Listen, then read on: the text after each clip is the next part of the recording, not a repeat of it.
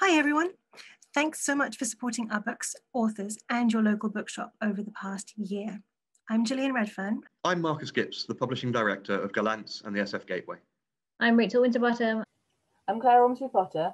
I'm Brendan. We're delighted to welcome you all to GollanczFest at home. We're celebrating Gollantz's 60th anniversary, and throughout the day you'll hear from new and mainstay Gollantz authors discussing all things SFF. You can download a sampler full of previews for a host of titles. You can get all sorts of ebooks, dirt cheap as part of our weekend sale. And you can now get hundreds of classic science fiction titles on the new dedicated SF Gateway app. And you can join in our quiz to see if you really know your Dumbledores from your biases. Don't forget to use the hashtag GollanczFest at home. Now, enjoy the day. Thank you very much for joining us.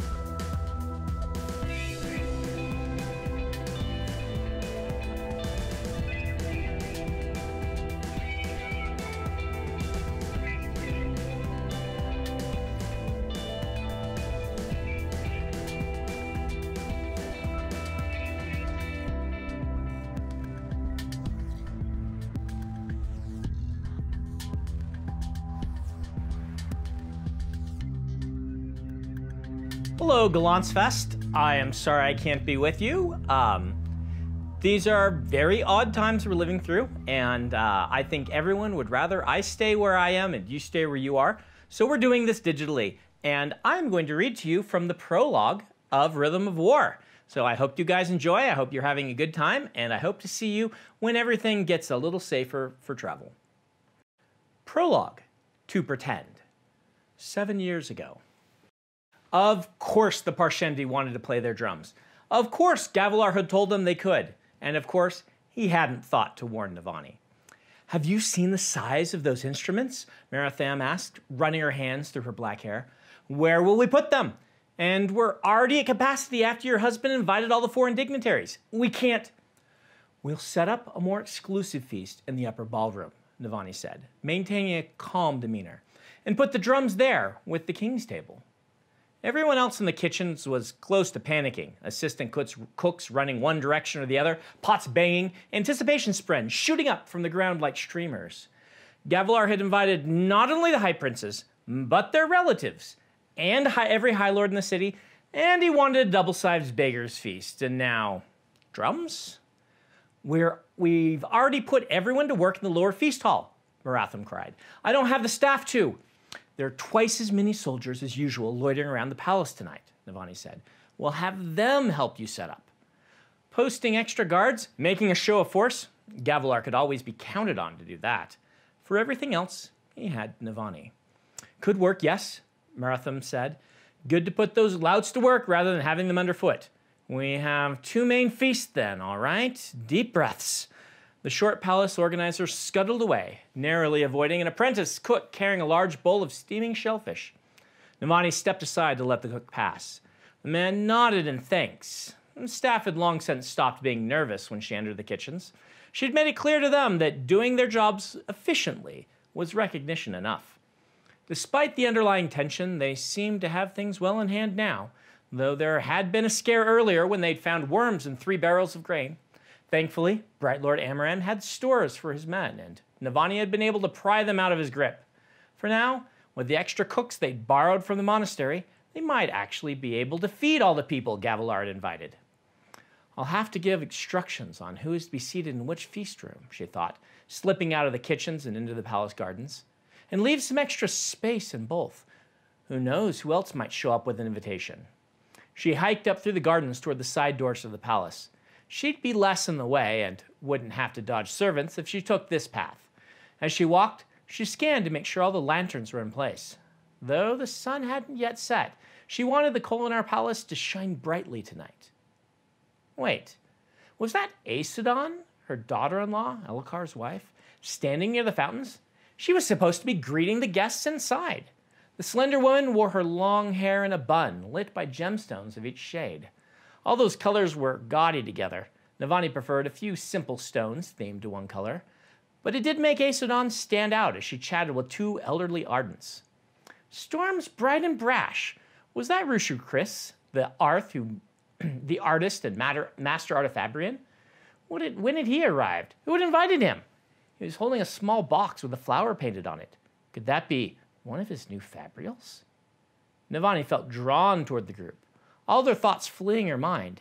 How had he made the heating fabrial, making the temperature vary?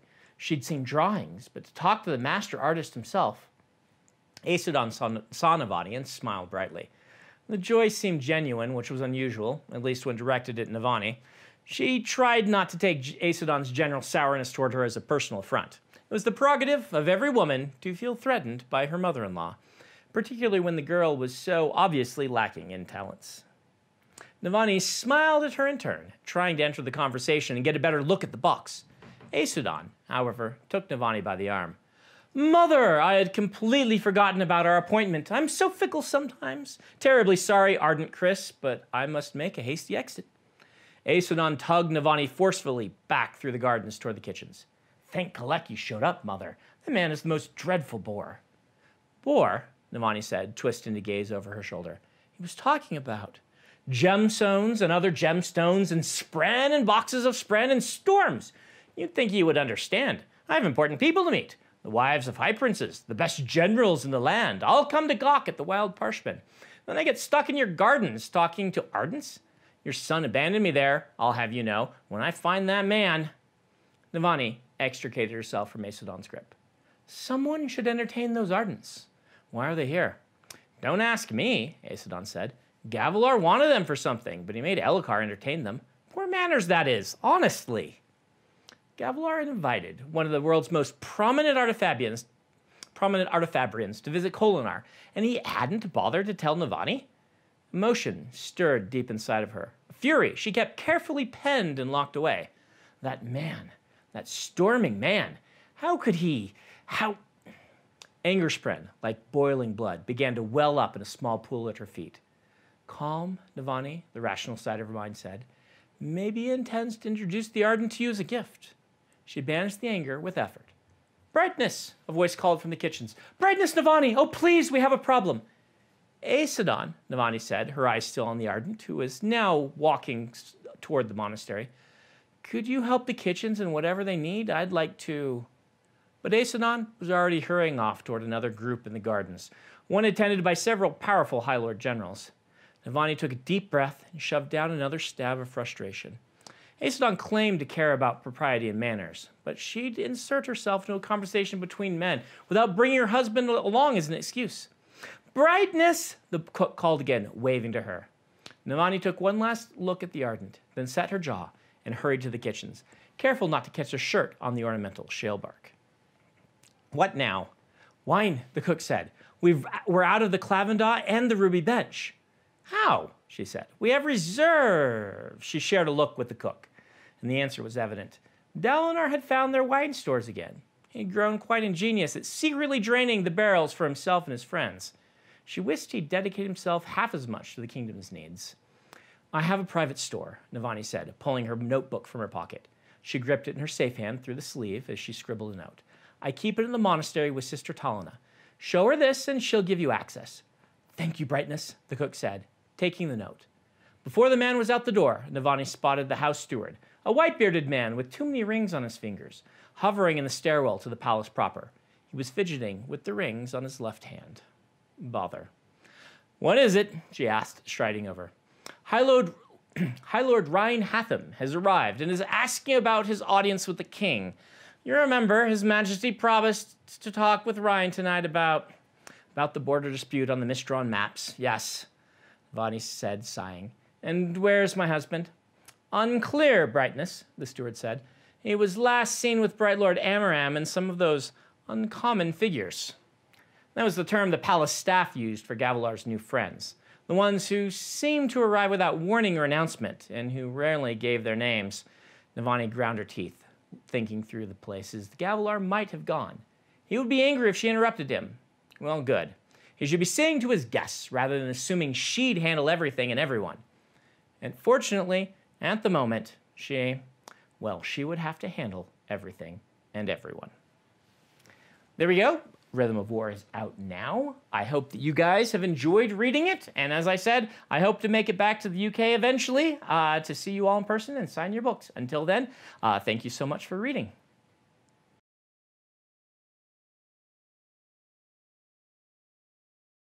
Hello, I'm Edward Cox and welcome to this online GollanczFest spectacular. I hope you're safe and healthy and muddling through these strange and troubled times of ours. So it's Gollancz's 60th birthday this year. Fancy that. Happy birthday, Gollantz. I haven't baked you a cake, sadly, but I do have the first chapter for my new book, The Would-Be Queen. As yet, the book doesn't have a cover, but I'm hoping it will do by the time this goes out, and somebody far cleverer than me at Gollantz will flash it up here, or maybe flash it up here. The book is out in June, and this is the first chapter, A Dream of Wolves and Dragons. They say that in the realm, the sea is in the sky. May liked to wander the streets at night. In the small hours when others were sleeping, she found solace in the quiet, peace in the dark. The air was fresher than it was during the day, salty from the sea, not choked by the fumes of automobiles. She had spent years travelling from place to place, enjoying the wind on her face, the open sky over her head, and the honest earth beneath her back. But it was here, in the town of Strange Ground by the Ski, where her travels had finally ended, where she had at last come to feel at home, even though her true home lay so very far away. Ambling through a balmy night in the height of summer, May headed to her favourite nocturnal spot. She veered off from the sodium glow suffusing the main road, cutting down an alley to a residential area where the communal hum of electric fans came from wide open bedroom windows. She smiled to herself, sadly. The townsfolk had adopted May as something of a curiosity, the wise old woman of the streets they called her. Not quite a celebrity, but certainly a mystery for gossips to discuss. She had many acquaintances among the earthlings, could claim to have at least one good friend, but none knew the truth of why May had adopted them. Strange Ground by the Ski was so close, yet so far away from her real home. But the town's lack of magic made it the perfect place to hide, or had done once. Finally, May reached a horseshoe of small apartment buildings curving round a little private garden. Although the garden was fenced in by black iron railings and locked at night, the gate opened with a squeak at May's touch and welcomed her inside. Comforted by the smell of flowers and freshly watered soil, she sat on the solitary bench to contemplate a worry which had begun while she slept during the day. Terrible visions had plagued May's dreams. Nightmares of a dark empress who had commanded the foulest magic of the underworld, who had led a dragon horde into battle against a revolt of giant wolves. Once upon a time, the wolves had been loyal allies to the dragons, but now they were mortal enemies, and these two supernatural armies fought across the land without remorse or mercy. Innocent people died in their tens of thousands as the battle bathed their world in blood and fire. In the dream, May knew she had been given the power to stop the senseless destruction, but she didn't use it and awoke feeling disturbed by her decision, restless thoughts dominated by the home from which she had walked away. The friends and family she left behind, the ones who she had never said goodbye to, May missed them all dearly, and it was only natural that they should cross her mind from time to time. But never had she questioned her decision to leave them, and never had they arrested her attention with as much force as they now did. Strange Ground by the Ski was full of bad omens on this night. The sky was clear and bright with stars, yet the silvery glow of the moon rippled like a reflection in a pond. Beneath the taste of brine, a light breeze carried the scent of something wild, filled with desire and pursuit. A thin mist had begun forming on the ground like smoke sighed from the mouths of sleeping dragons. The atmosphere trembled as though warning of wolves on the hunt. There was magic in the air. Startled by the sudden flapping of wings, May watched a gull swoop down to land on the bench's armrest. It cocked its head to one side and considered the elderly woman staring at it. "Hello there, little thing," May said. "You gave me a fright." She noticed a message tied to the gull's leg with some concern. "You must have travelled a long way to deliver this." The gull offered no resistance as May untied the scrap of paper and read the message upon it. The words were few, but stopped her heart. "We have failed. Come home." May's eyes welled, but a small sob was barely out of her mouth before she gasped. The wild smell of hunting wolves assaulted her nostrils with vigour, stronger, closer, announcing they had picked up their prey's scent. Crushing the note in her fist, May jumped to her feet and held out a hand to the gull. "No time for tears, little thing. It seems you were followed tonight." The gull hopped onto her arm and then up onto her shoulder. Hurrying through the night, May took the shortest route to her dwelling. It wasn't much, a recess most would overlook a nook between two buildings on the high street, but it kept May dry from rain and sheltered from snow, and it was lined with cardboard and blankets donated by kind townspeople. The mist had thickened by the time she arrived, and it carried a haunted chill.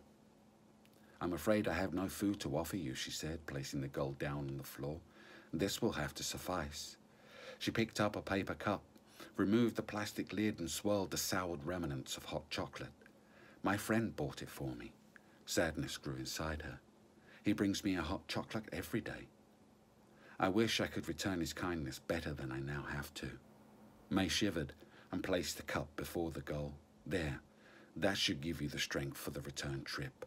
And return you must, little thing, this very night."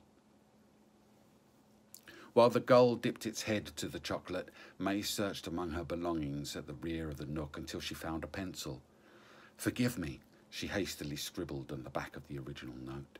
"I am undone. You know what to do." The gull was still supping on cold hot chocolate when May tied the message to its leg. She lifted the bird, kissed its head, then stepped from the nook. "Fly hard from this world, little thing," she told it. "Do not stop until you reach the realm." And she threw the gull into the air. With a burst of wings, it soared high and away. May re-entered her nook and once again rummaged through her belongings. A decade ago, back when she lacked the strength to do what needed to be done, she had entered into a pact with a divine grace no longer worshipped on earth. Such pacts were everlasting, never forgotten, and the ears of the divines could hear all places. May found the pact and carefully unwrapped it from the dusty old rag that kept it safe. It came in the form of a spell contained in a glass vial, its every detail floating in clear liquid. May shook it and awakened the magic to a blue glow. Here was a promise. Here was a duty. Out on the pavement, May crushed the vial beneath the heel of her boot. There was a hiss, a puff of steam, and then 5 streaks of ghostly blue sped away from her position. 3 raced off into the town, 2 shot up into the sky. "For my granddaughters, for my friends, and for the realm," May said, as the spell disappeared among stars and watery moonlight, like silent fireworks. "Lady Juno, remember your servant's sacrifice and honour the promises you made." A growl emanated from across the high street. A wolf emerged from the mist, stalking between 2 parked cars into the orange glow of streetlights. Mangy, black and silver, the beast was closely followed by a second. May stepped backwards into her nook. Only now did her nightmare make sense. How had she not seen this coming? 10 years ago, I would have given you a good fight, she said, curling her lip. The wolves crept closer, growling, hackles raised. Tell my daughter that her mother's ghost will forever haunt her. And the hunters leapt at their prey. What happens next? Well, you can find out in June when the would-be queen comes out from Gollantz. Have a marvellous rest of the day, everybody. Thank you for listening, and big, lovely, happy birthday to Gollantz. Bye. Mwah.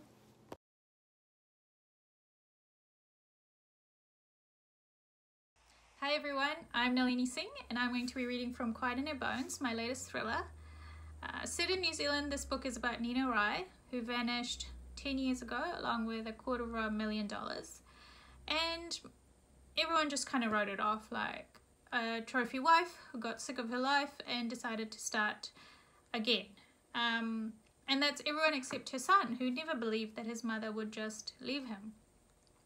And as the book opens, Nina's remains have just been discovered in a forest down the road from the exclusive gated community where she used to live.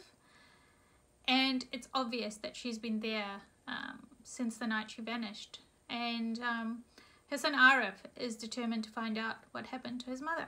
So the part I'm going to read is from quite close to the beginning of the book. So I hope you enjoy this glimpse into Quiet in Her Bones. My hands tightened on the steering wheel as my father got into the passenger seat. We didn't speak, my eyes on the unmarked police vehicle up ahead, driven by Constable Neri. It led us out of the leafy gilded surrounds of the cul-de-sac and onto a long and winding road bordered by the dense forests of the Waitakere Ranges Regional Park, with only small hamlets of habitation along the way, and glimpses of breathtaking vistas where the foliage opened up. Scenic Drive lived up to its name, but only if you weren't expecting pretty and safe. All that rich green turned parts of the road claustrophobic. It was never searing hot here, not in the cool darkness of the shadows cast by the forest giants. This was a quiet place, a place that whispered that humanity was an intrusion that would be swiftly forgotten after we were gone. An unexpected flash of white. A large sign at the entrance to a trail, warning that the area was under a rahui because of Kari dieback disease. No one was permitted to go on those trails, because the disease spread through the forest on the soles of human shoes, bringing a slow death to trees meant to grow far older than my mother would ever be. I followed the police car, knowing that if it stopped anywhere on this road, it'd be a spot I'd driven past hundreds of times, passing my mother's grave over and over again. The unmarked car slowed as it turned a corner, and when I followed, I saw flashing lights and cones and an orange-vested officer waiting to direct traffic through what had become a single narrow lane, one of the darkest sections of the road and of the forest. The land dropped off precipitously to my right, but not into emptiness. Into bush dense and thick and impenetrable to the human eye. Ancient kauri trees, nikau palms, huge tree ferns, this landscape was theirs.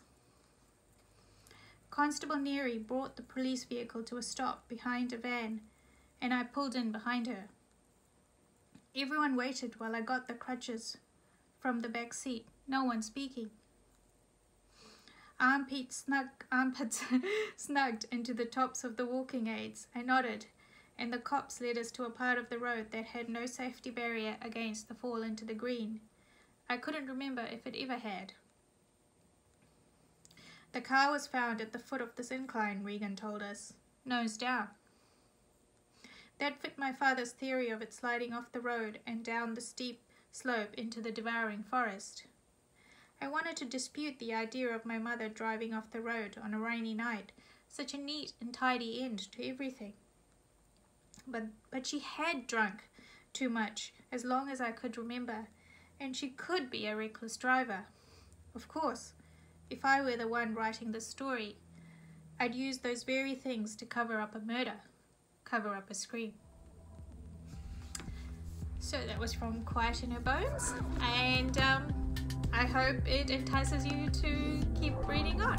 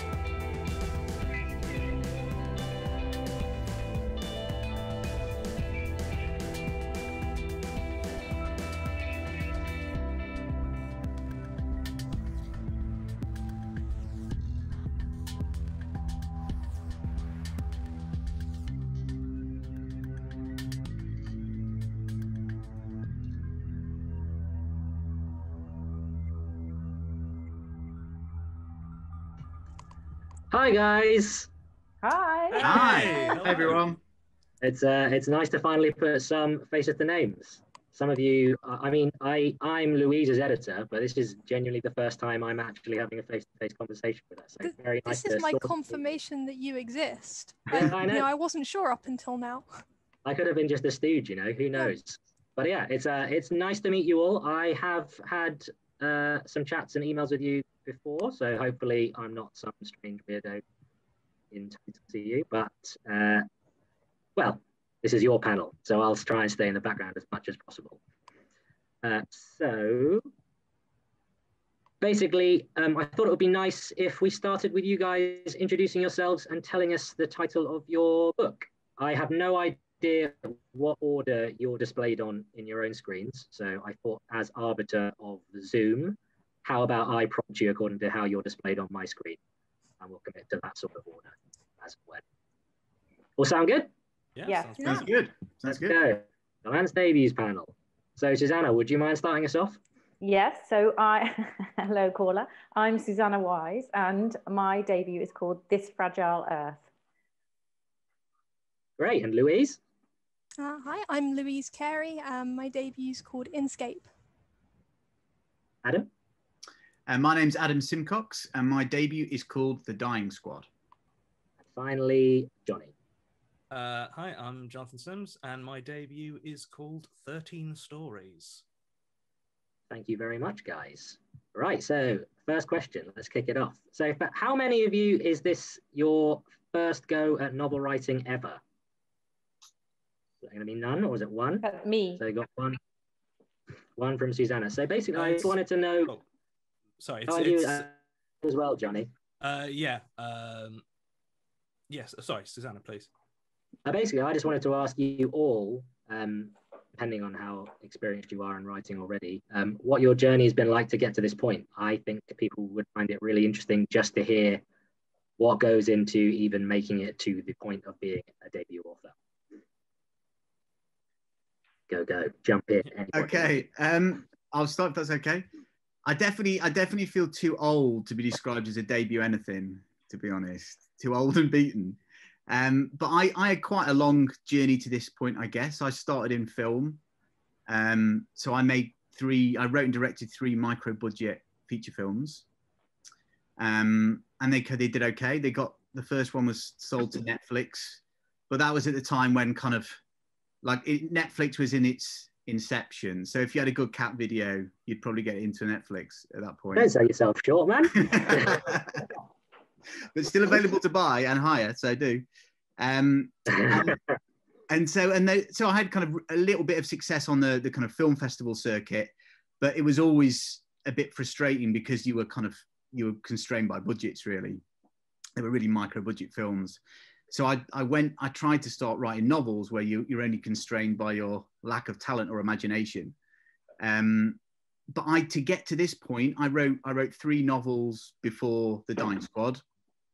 I had a few kind of full manuscript requests and a couple of close calls with agents, but it was with The Dying Squad that it seemed to kind of click.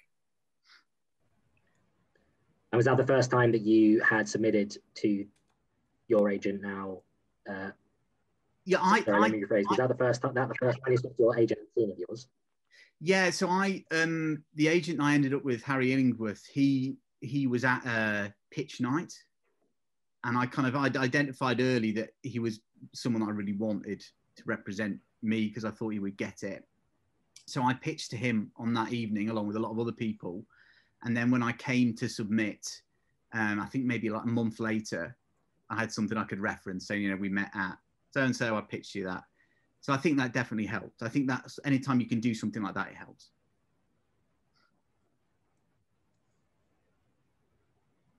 Cool. Yeah. So, anybody else? What was their journey? I had mine. It is my first actual novel that I've written. When I was younger, obviously, I made a lot of abortive starts on all sorts of projects.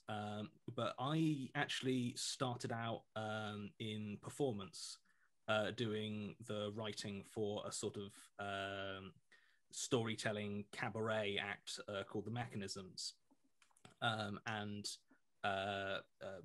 now a great friend of mine, Alex Newell, who was starting up a podcast network, saw us at the Edinburgh Fringe and said, "Hey, do you want to do a show?" And so I was very into sort of short horror fiction and like a lot of the emerging internet culture around horror and storytelling. And obviously I came from this oral storytelling background, so I started a podcast called The Magnus Archives, which sort of kind of ballooned in popularity around season 3. Super. And Rachel, commissioning editor at Orion, approached me and said that they were looking to expand their sort of their horror offerings and get some new voices on board. And did I have a novel I was trying to get published? To which the correct answer is obviously yes, absolutely. Just let me just go fetch those notes. So yeah, we spent a while going back and forth and workshopping this because there was some specific stuff that they were looking for. They wanted something that was audio focused and sort of like smaller stories feeding together and with a very much a social themes running throughout, which was very much the sort of thing I've been doing on Magnus. And after a year and a half of hashing it out and sending it back and forth, we got 13 stories, which I'm immensely proud of. It's super chilling. If you guys want to read it during the day. Oh, yeah. How about you, Lou? Yeah, so I think I had quite an atypical journey into writing this first solo novel. And again, it doesn't feel quite right to call me a debut because I've been co-writing since I was in my teens. I wrote a graphic novel with my dad, then I wrote a couple of fantasy novels with both my parents. Then I went and did my degree, and then I did a second degree. Then I realized that I should stop trying to get a real job and I should continue writing novels. So Inscape is my first sci-fi novel and my first solo novel, but it's not really my first novel. I'm a fraud debut. It's like the best apprenticeship you could have had, though, isn't it? Yes, really, really good training. How about you, Susanna?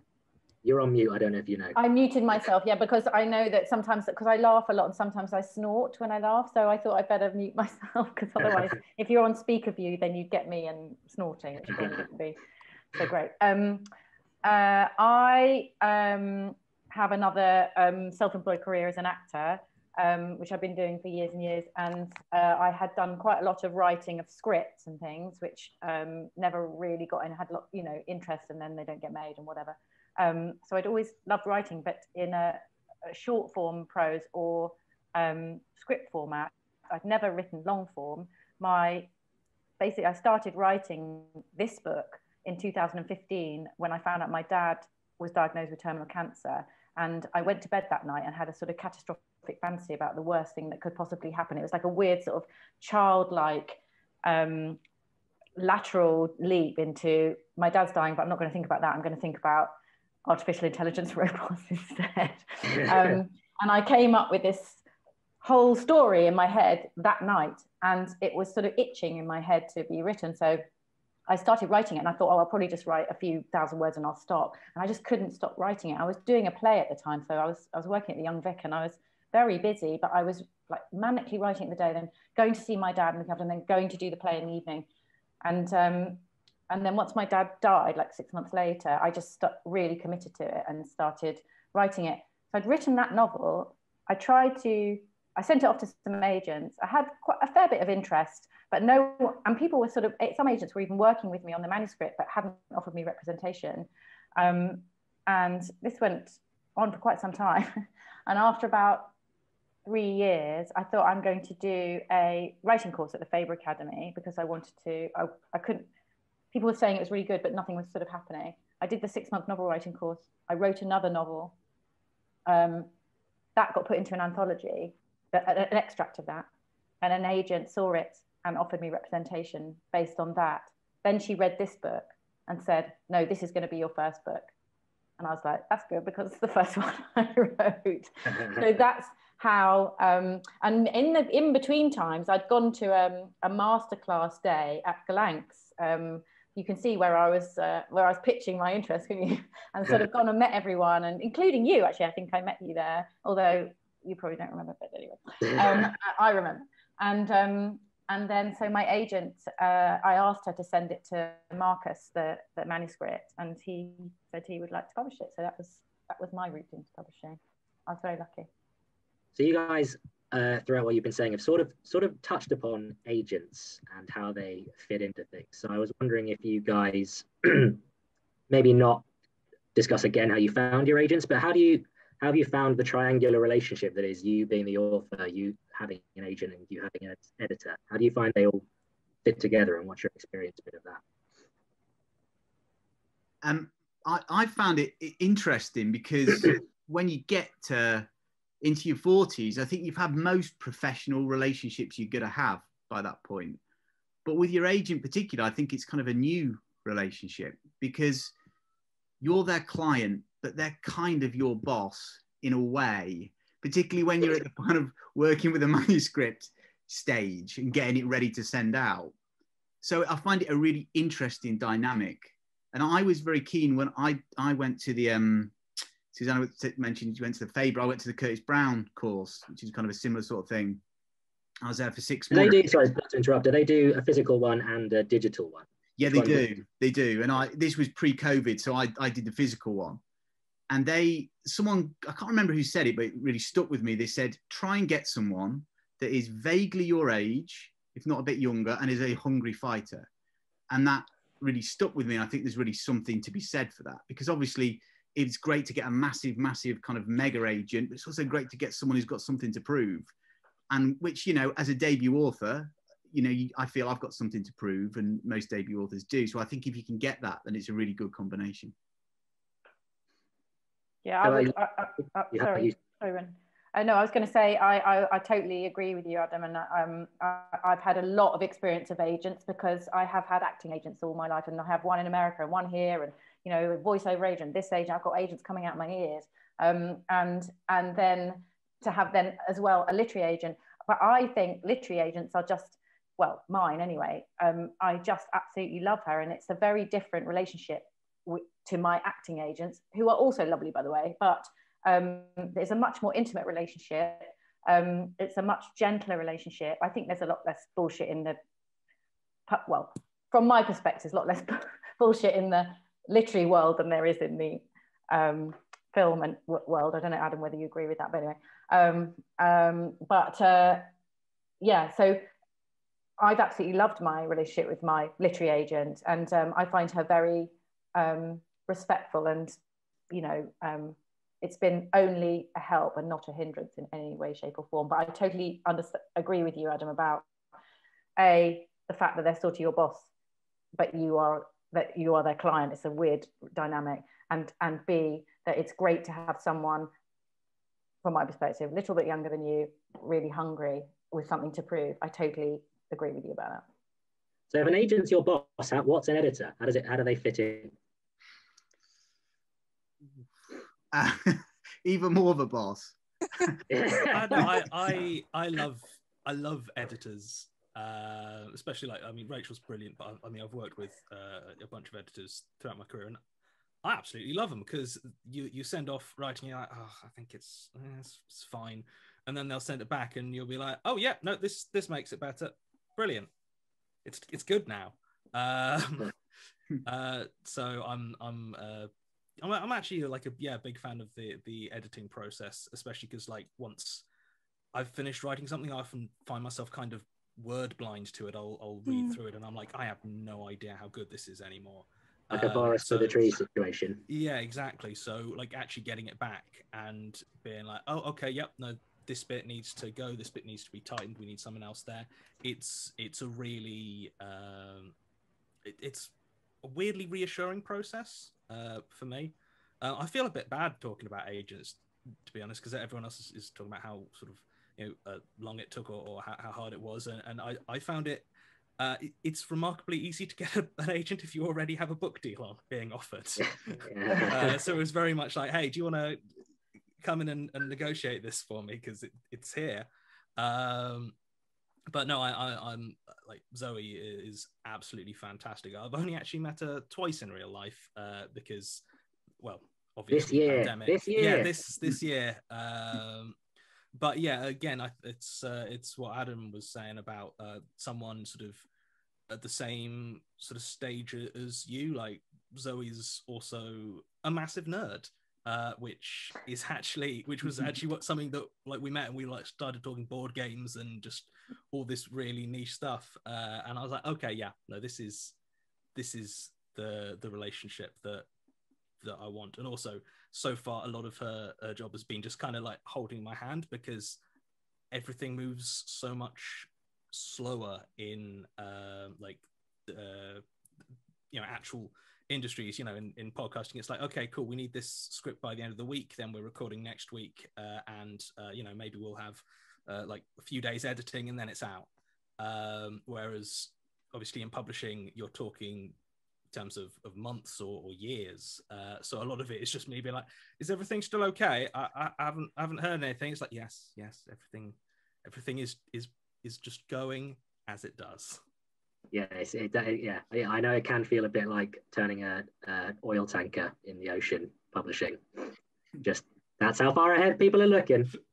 Yeah. How about you, Lou? How have you found the relationship between you, your agent, and the editor? I was going to say, I really relate to everyone who's been saying kind of agents are like your boss, because my agent, Meg Davis at the Key Agency, was really instrumental in getting me to finish Inkscape after I came up with the idea. She was sort of like, yes, this is good. Now you have to go and write it. Go and write it now. And she would, send me little emails just being like, remember to actually kind of, finish the book, please. When I wrote the first draft, I was juggling it with my master's and with a lot of volunteering work, and it was kind of easy to let it fall to the bottom of my to-do list. And having somebody else who liked the book and thought that it was a good idea and one that deserved to be written was immensely helpful, because it's all very well kind of feeling like you've had a good idea. Having somebody else say, yes, this is good and it might sell, that made all the difference for me. I don't think I ever would have finished it if it hadn't been for Meg telling me that I should. And I think something that I really found quite unexpected about having an agent was that it's just nice how you get to kind of, like you were saying, Jonathan, how you get to sort of geek out about things together. When I went to my first kind of prospective, like speculative meeting with Meg, I thought it was going to be really stressful and she was going to ask me a bunch of difficult questions about, where my book might fit in the market. And instead I was just like, this is my idea. And she was like, oh, that's really neat. That reminds me of this and this and this. And I was like, oh my goodness, that's exactly what I was thinking.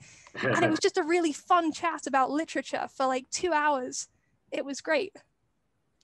Cool. Well, can I just say one last thing? Because I feel like we haven't really talked about editors quite enough. We've talked a lot about agents. I just wanted to say one last thing, and that is because I'd never met any editors before. When I went to the Gollanczfest workshop day, whenever it was a few years ago, I didn't have an agent at the time, so I had no representation, and I'd never met an editor before. And the one thing that I was really struck by was how editors loved writing and writers. I know that sounds really obvious, but like it wasn't obvious to me.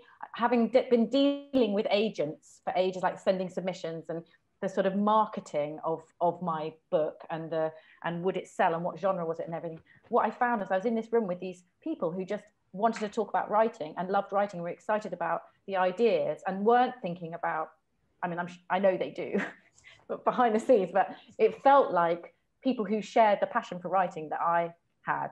And that was what was so brilliant. I got really excited. I felt so optimistic after I came away from that day, because I suddenly realized editors are very like writers. Well, I mean, a lot of editors are also writers. Yeah. Like Rachel, my editor, like while we were hashing out the details of 13 Stories, her debut came out. So like, I think there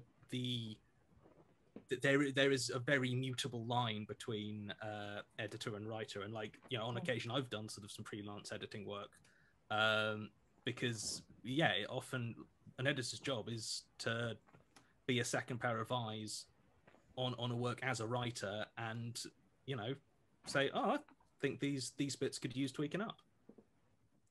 Well, now that we are sort of meandering into the technical process of writing your book and editing the book, I was wondering if you guys could tell me about, like, because you're all writing speculative fiction, right? So maybe you could sort of give a little overview about what your books are in the next thing. And I wanted to know, given that you're writing speculative fiction, how do you go about getting in the headspace for your characters, dealing with things that are quite literally impossible and you yourself will never have encountered, and you know you're never going to encounter, fingers crossed? Yeah, I mean, for me, my book, The Dying Squad, is about a spectral police force that solves crimes it's flesh and blood police can't. And Joe Lazarus, who's the main character, he's a policeman. He raids a drugs den at the start of the book, only to discover his own bleeding out body. And then he's recruited to the Dying Squad by Daisy May, who's his teenage partner, to uncover who murdered him. So he has to solve his own murder. So it's high concept. In terms of how I make it relatable, to me, it's kind of, I always thought of it as sort of Line of Duty crossed with Rivers of London, a bit of Ghost, but directed by Shane Meadows. So Sorry. I really love his stuff, and I tried to make it as gritty and as realistic as possible. So it's not everything kind of, there's a reason why everything happens. Everything's, I guess, as logical as the world dictates, and it's set in the real world. So the investigations always happen in the real living, breathing world. And that makes it easier, I think, or it did for me, to kind of identify with it and pitch it.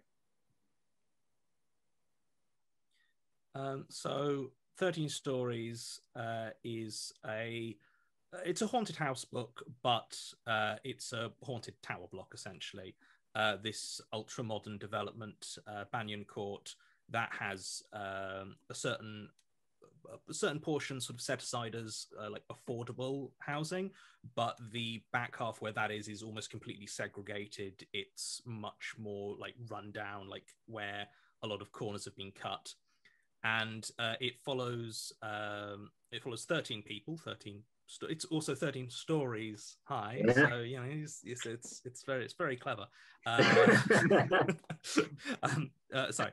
And it follows 13 people who live or work with the building, as they each encounter some sort of shade or haunting. That all leads up to to a dinner party that they end up getting invited to by billionaire Tobias Fell, who you learn right at the beginning of the book is horribly murdered, and we discover how that happens, and it's pretty messed up. How do you manage to get into the right headspace to write a convincing haunting? You know. I mean, to a certain degree at this point, it's practice. I mean, like, Magnus Archives has been sort of about 200 short standalone horror stories. So there's a certain, it used to be quite difficult. I'd need to like go for like long walks late at night, but there is a certain way that it's almost like a muscle that you build up, just this way that you sort of twist the world ever so slightly, and you just honing in on the specific aspect of a scene or an area, and being like, oh, that's the bit that if you just shift it slightly out of place, it becomes very unsettling. And also with horror, there's a lot of horror is about the rhythm, both of the words themselves and of the pacing. It's almost like music in some ways. And when you feel like you've got a handle on the rhythm of the scene, on the crescendo and the tension, it sort of flows very easily. I didn't think you were going to say practice at first. I thought you were going to say you got to get a bit practical, you know, just go find Just go find some find a real monsters. haunted house. Just find some monsters, mate. Like, I mean, they're out there. Like, just like if you lift up a sewer grate, like 1 out of 3 times, something with way too many teeth. Yeah, there you go. 5 minutes down there. Go back to the laptop. Yeah. How about you, Lou? Yeah, I mean, I don't think it's a question I've ever asked myself, sort of how do I make things that couldn't actually happen feel believable? But then I think that's because I was always one of those kids growing up who was off in a fantasy world more often than I was inhabiting the real world anyway. So a lot of things that could never really happen felt very real and true to me when I was a kid. And that persisted in my writing as I got older. I think maybe in Inscape. So Inscape's a sort of, it's set in this future dystopia where corporations rule the world, and it follows a young corporate saboteur and spy called Tanta, who's basically a ward of the corporation. So a big tech company has raised her since birth and molded her into this perfect sort of super soldier and spy. And she's got absolute loyalty to them. And she's sent out on her sort of first ever real field mission. And it's a total disaster. 2 of her colleagues die. Everything goes wrong. And she's given this chance to redeem herself. She's paired with a much older partner, and they're sent out into the field to try and recover the documents that were lost in this first disastrous mission. And it's about everything that it's a thriller that follows her journey as she tries to trace who stole the documents and what for. And I think, I didn't really find writing the future tech particularly difficult. I think what I found grounded it for me was a focus on the human and the emotional aspects of the book. So obviously I will never have the internet in a chip in my brain, or I hope not, like my protagonist does. But I found focusing on how she feels about the corporation that raised her, how she feels about her job and the people that she meets, that grounded it for me and made it always feel real, which I hope comes across. And she's also just kick-ass. She's real kick-ass, is Tanta. Yeah. Those were the bits I found hard, actually. Not the things that couldn't happen, but the things that technically could. So the sort of martial arts scenes and the big action set pieces. I found that really hard to kind of research. I spent a lot of time on YouTube watching videos of martial arts matches and trying to sort of think my brain into how that would go, because I'm not at all a physical person. And I've never been in a fight. So that was hard to make believable, much harder than the futuristic tech and all of the things that is much more outlandish, really. Should have gone full method, Lou, and just gone and got yourself a black belt in karate or something. Oh yeah, definitely a possibility for me. Sequels. How about you, Susanna? So it's really interesting that you were saying that, because I find that writing action sequences are so difficult. The idea of trying to describe action, so you don't want to tell too much, but also you've got to orient the reader in the space, and actually literally in the space in the case of some of these novels, in space, but if you're writing in a kind of imagined world, then it's even more important to try and orient the reader, but you are kind of flying blind with them at the same time. And also what Lou said about being feeling like reality was less real than your imagined world. I mean, I still have that. In fact, my second book deals with that a lot, which I've just sent to you, so you might read it. I have always felt that my imagined world was, felt much more tangible than this one. So it wasn't hard to put myself into that situation. My book is actually quite different in the respect of when you said, Brendan, it's a future that could never happen. I feel like, well, mine is potentially a future that could happen. And I try to keep it as much rooted in the world that I already know and just shift it very slightly to the side. So my book is about a protagonist, Signe. It's set in an indeterminate amount of time, probably about 40 years in the future. In London, starts in London. She has a 6-year-old son who's really quite bright, and a partner, and they lead quite an ordinary life. And then utilities start to get cut off one by one. Gas, electricity, water, solar power, and then communications go. Nobody really knows what's going on. Something really awful happens, and she has to flee London with her son on a bicycle and cycle to the Midlands to try and find her mother, who lives in a very remote part of the Midlands. And when she gets there, things are a lot worse than she imagined. I won't spoil it. I realized as I asked the question, I was like, oh, Susanna's going to be like, no. Yeah. So mine predominantly deals with I won't say the dawn of artificial intelligence, obviously, because we're here, but quantum computing and the idea of coding and where we could go with unprotected, unleashed artificial intelligence. I don't think it's that far beyond the realms of possibility. Some of the things are, but a lot of the tech that I have in my book is repurposed tech. So it's not like suddenly, a beaming ship comes down, and it's stuff that's already within the world that I create. Yeah, I really enjoyed the world building, actually.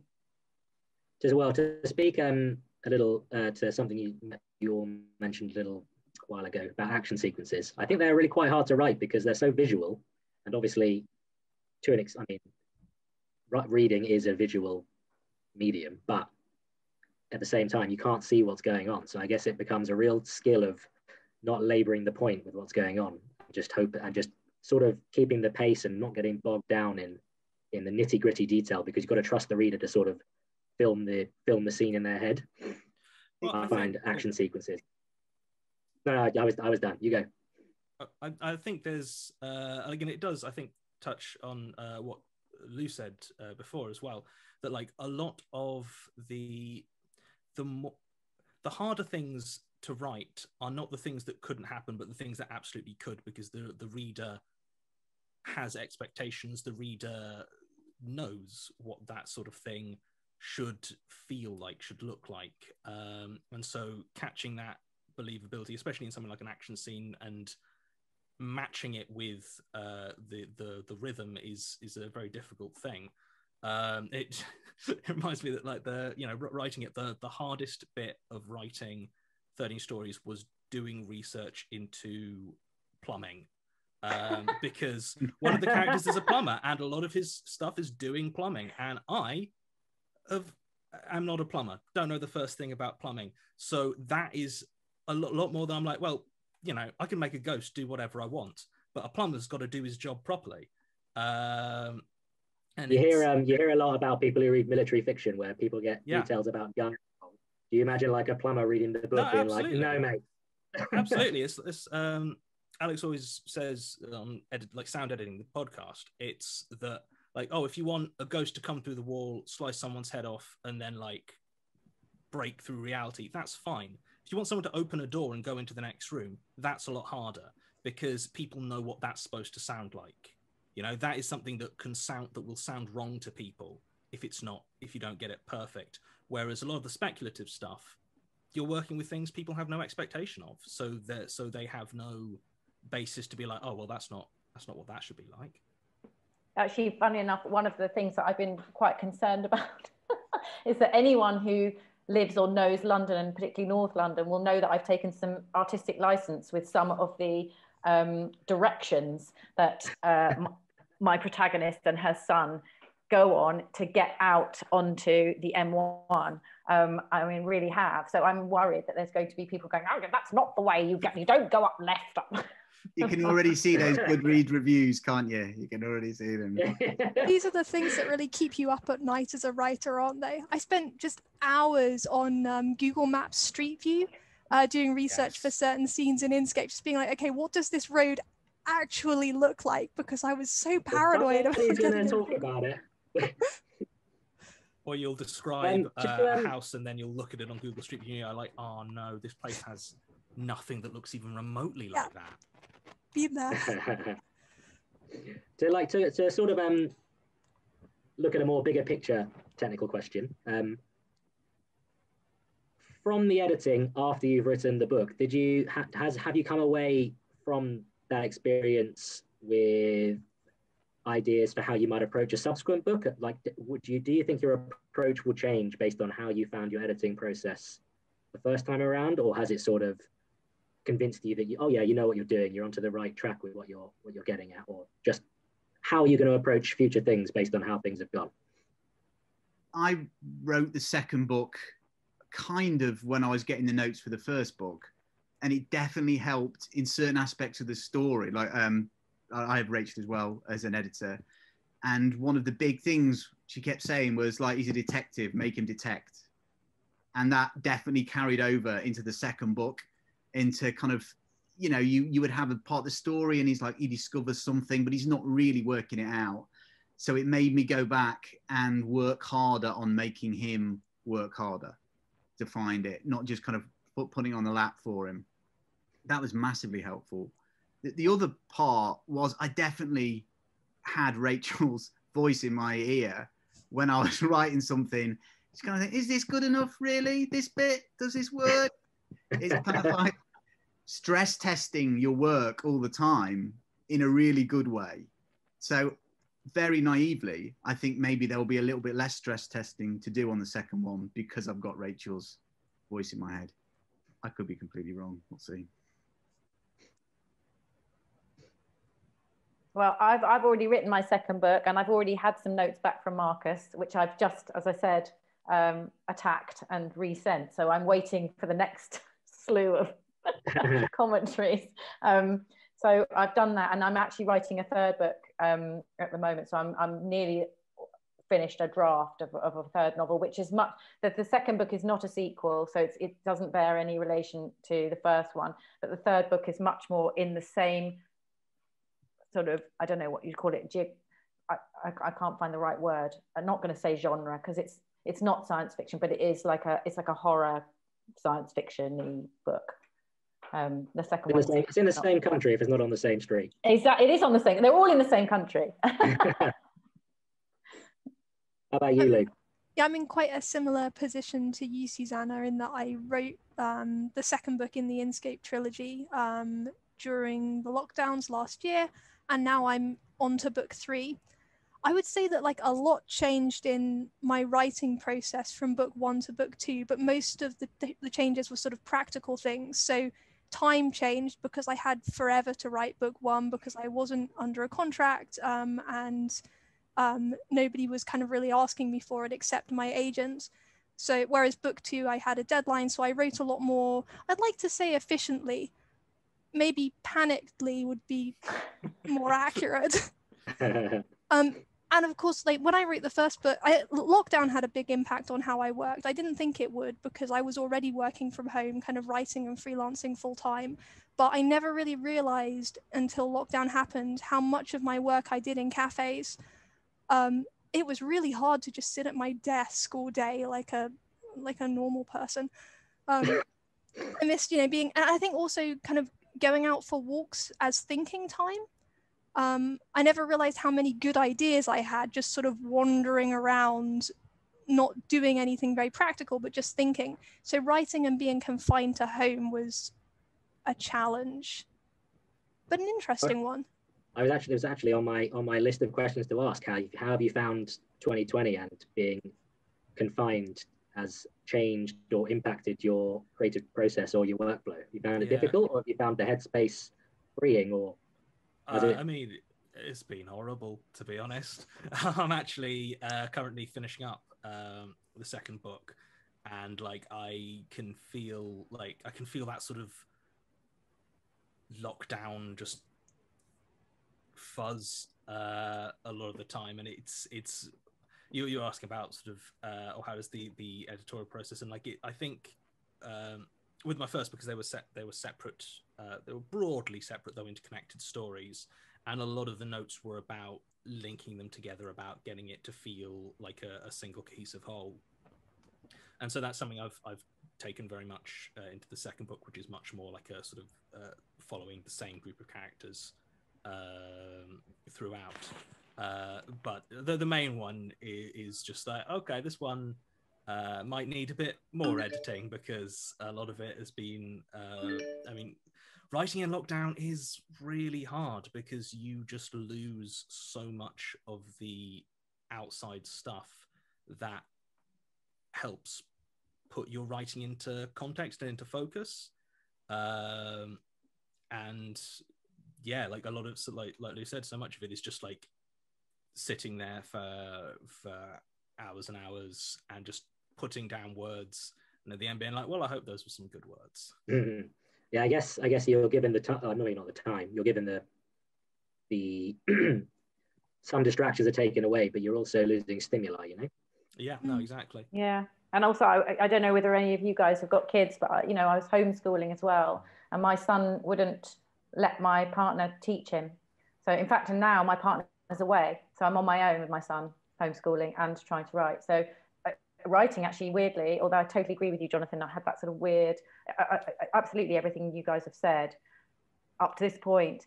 But also writing was like the only thing that felt normal, where I could, once I was into the book and I could disappear into my other world, I felt like I just got away. It was like escaping. I mean, that's so obvious, isn't it? But it really was like getting away from the kitchen table, and feeling like I was actually achieving something rather than kind of treading water, which is what so much of this last year has felt like.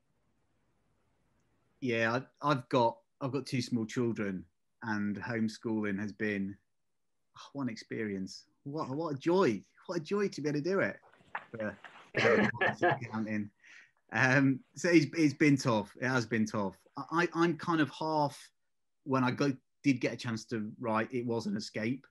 And 2, I hated it. I hate writing at home. Hate it. I much prefer. I like the noise and confusion of a cafe. There's loads of noise and confusion in this house, but it is not conducive to writing. So I cannot wait till they open the cafes. Honestly, that first day I'm going to be waiting outside.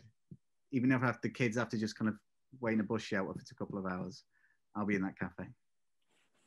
Yeah, it just goes to show that like the space that you get just doesn't necessarily help, does it? Everyone needs different things from their writing. Also, I find myself second guessing describing things that aren't my house.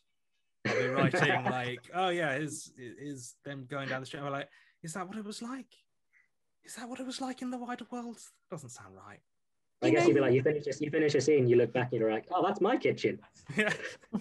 You know, you're in a bad way when you're sort of, you know, you're writing about kind of, you know, futuristic corporate run dystopias, and the least believable thing is like describing 2 characters sitting in a cafe or going out to a restaurant. You know, just like, whoa, high fantasy, totally crazy stuff.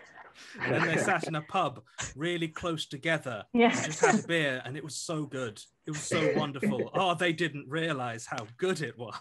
It's the thing. It almost feels like sordid when you're describing like a handshake or something like that. It's like, oh, I remember those times. I know, it's that thing where you feel like readers won't be able to suspend their disbelief anymore when you say they kissed or they hugged each other. Yeah. And no one was wearing masks. We have reached the end of our time. So I think just to sign off, how about you guys sign off again and just tell everyone what your book is, and if you remember when your pub date was or is, and that'll be the end of things. So how about you guys, Susanna? So my book is called This Fragile Earth.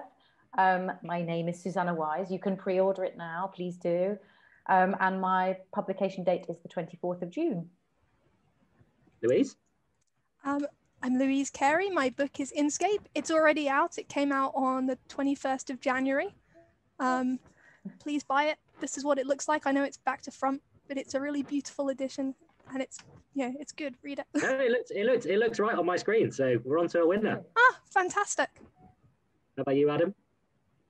Yeah, my name's Adam Simcox. The book is called The Dying Squad. It is out on July the 22nd, and it's a high concept speculative fiction police thriller with shades of Rivers of London and Line of Duty. And Johnny? I'm Jonathan Sims. My book is 13 Stories, and I'm kicking myself because that's a really good idea, Lou. I should have had a copy of it here so I could show you the cover. It came out in November last year, and I believe paperback should be coming out in October, just in time for Halloween. It's like we planned it. Yeah. Thank you very much, guys. It's been great to talk to you. Thank you. It's been really good stuff. Cheers, guys. Thanks. Bye-bye. Bye. Bye-bye.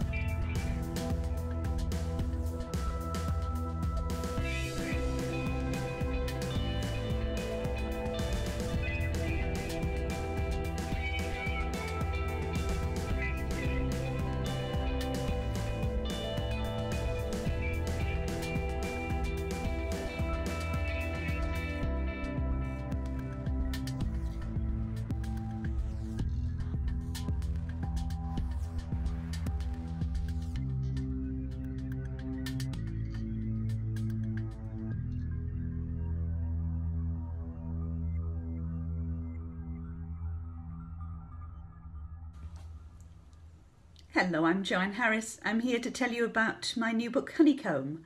I have been writing this for a long time, and it's been written in a way that I've never used before. I started to write it as part of a regular Twitter experiment in which I told stories, and my Twitter followers either listened or didn't.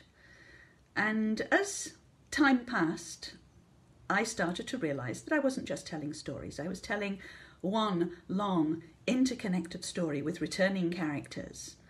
And it was going to be part of something else, something bigger. A novel built entirely unlike any other novel I'd written or come across. A novel basically built out of jigsaw pieces, each one with its own integrity as a story in itself, but also as part of an emerging pattern that would only be visible once all of them had been written and finished and set out. And I called it Honeycomb because that was how it seemed to me. It was a honeycomb shape made together of lots of little cells, each one containing a story, each one part of the whole. And every story began like this. There is a story the bees used to tell, which makes it hard to disbelieve. Now, I saw this as an old-fashioned illustrated book of fantasy for adults from a kind of golden age of fairy stories. I wanted an illustrator, and I thought of Charles Vess, who is still one of the great fairy painters of the world. And it helps enormously if a fairy painter actually believes in fairies. And it took me a while to persuade him to come on board with this project, but I think he's done us both proud on this. And it has eventually become this beautiful creation, this lovely hardback book in a very particular style with a beautiful cover by Sue Gent and illustrations by Charles Vess. And it's going to be, I think, not only lovely to read, lovely to hold, lovely to own as an object. Because I think, the love of books is not just about reading the stories, it's also about possession and about the feel of the cover and the smell of the pages, and a kind of nostalgia for books of the golden age of storytelling prompted me to write and to create this. And I'm going to read you a little bit from it, from one of the early chapters in the book, which deals with the birth of my principal character, the rather ambivalently not quite moral Lacewing King. Once there was a midwife, renowned for her skill. One winter's night, a man came knocking on her door to ask her to deliver a breech-birth child. It was late, it was dark. There was the scent of a storm on the way. But the man, who was a foreigner, promised the midwife rich rewards if she could save his wife and child. And so the midwife went with him, riding in his pony trap to a village she did not recognise, and to a cottage, poor but clean, in which a woman in labour lay, fevered and delirious. The midwife ordered the man to leave. He seemed reluctant to do so. When the midwife insisted, he said, "I'll leave on one condition. When the baby is born, dab this medicine into his eyes. It's a remedy our people use whenever a child comes into the world." And he handed the midwife a tiny vial, no bigger than the ball of her thumb, filled with something that looked to her like honey, dark and clear and just out of the comb. "But whatever you do," said the man, "do not allow the medicine anywhere near your own eyes. Although it is harmless to our kind, it would be dangerous to you." The midwife agreed and delivered the child, a healthy boy, without difficulty. She took the vial of medicine and anointed his eyes with her fingertip, as the father had instructed, before turning her attention to the mother. The mother's condition was serious, and it took all of the midwife's skill to save her life. And when she had finished, the midwife wiped the damp hair from her eyes, and a tiny smear of the medicine with which she had anointed the child went into her left eye, making it sting and water. For a moment the midwife was afraid that the medicine had made her blind. But as the mist cleared from her eye, she found that, far from having lost her sight, she could see all kinds of new things. Closing her unaffected eyes, she looked around at the cottage and the woman whose baby she had birthed. But it was no longer a cottage. Instead, she found herself standing in a fine bedchamber, with marble pillars and mosaic floors, and a four-poster bed all hung in white silk, in which lay the most beautiful woman she'd ever seen, a woman with lidless, honey-dark eyes. The baby, too, looked different. It was plump and golden-skinned, with its mother's troubling eyes.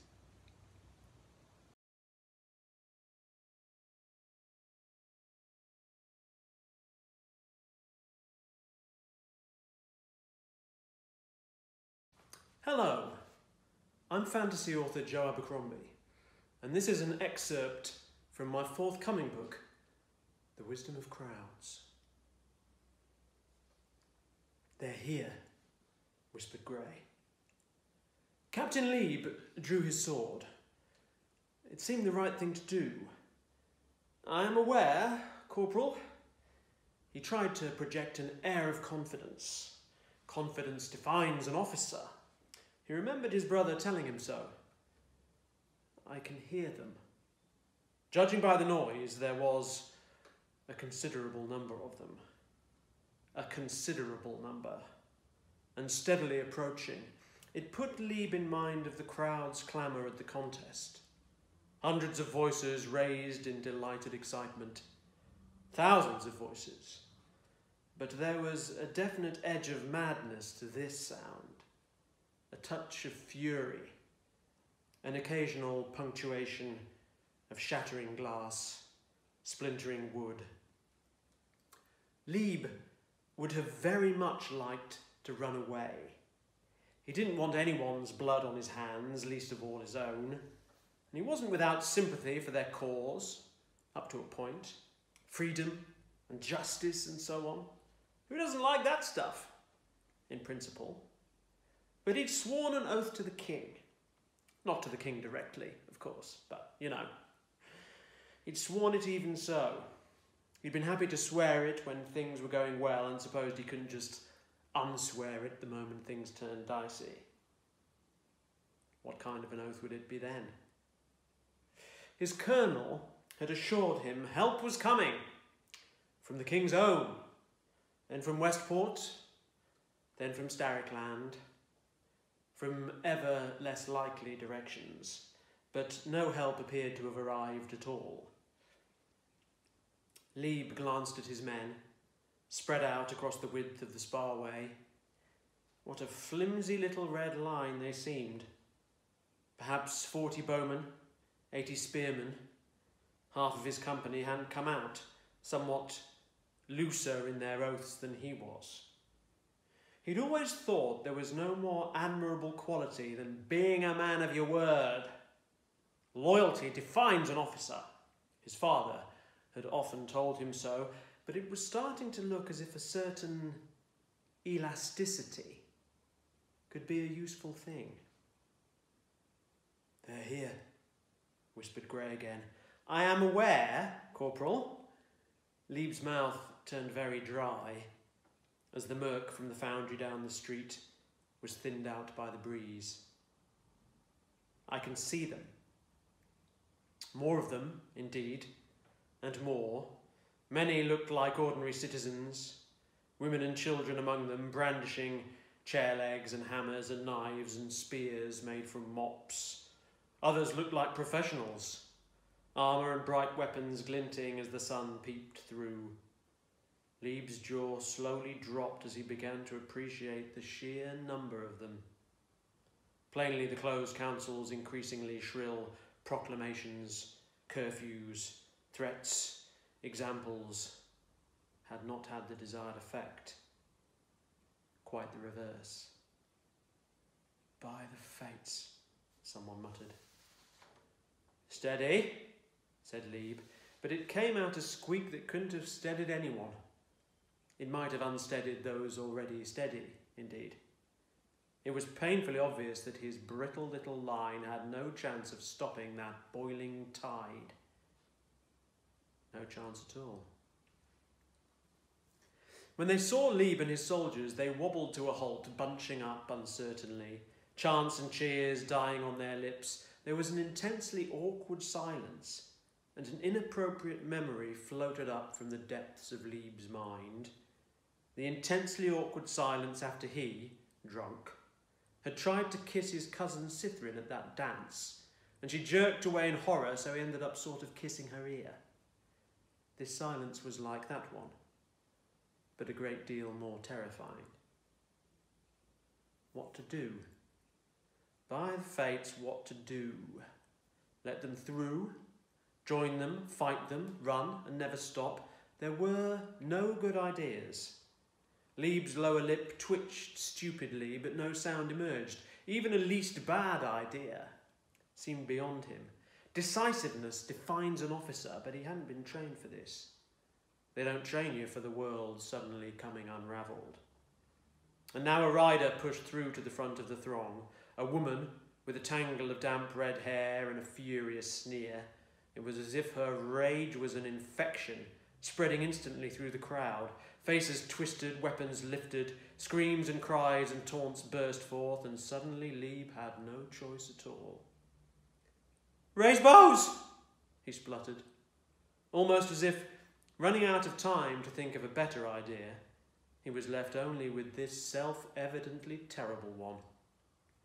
His men glanced at each other, stirred uncomfortably. "Raise bows!" roared Corporal Grey, veins bulging from his thick neck. At the same time, he looked at Lieb with a vaguely desperate expression, the pilot of a foundering vessel, perhaps, looking to his captain, silently asking if they really did intend to go down with the ship. Perhaps that's why captains do go down with their ships. No better ideas. "Shoot!" squeaked Lieb, chopping downwards with his sword. He wasn't sure how many actually shot. less than half. Afraid to shoot at so many, unwilling to shoot at men who might have been their fathers, brothers, sons, women who might have been their mothers, sisters, daughters. A couple shots high, on purpose or in hurry, there was a scream. Did 2 or 3 fall in the front rank of that seething mob? It made not the slightest difference. How could it? The terrifying she-devil at the front stabbed towards Lieb with a clawing finger. "Kill those fuckers!" And they charged in their hundreds. Lieb was a reasonably brave man, a reasonably honourable man, a reasonable monarchist who took his oath to his king very seriously, but Lieb was not a fool. He turned and ran with his men. It was not a company anymore, but a squealing, jostling, whimpering herd of pigs. Someone shoved him and he fell, rolled. He thought it might have been Corporal Grey, damn him. They all were scattering now, tossing their weapons, and he scrambled for an alleyway, knocking a surprised-looking beggar out of his way and nearly falling again. How could one man keep his oath when everyone else was breaking theirs, after all? An army very much relies on unity of purpose. Run for the Agriont. That was all he could think of. He plunged through the crooked back streets, his neck prickling with fear, his breath soaring at his chest. Damn weak lungs, he'd been cursed with them all his life.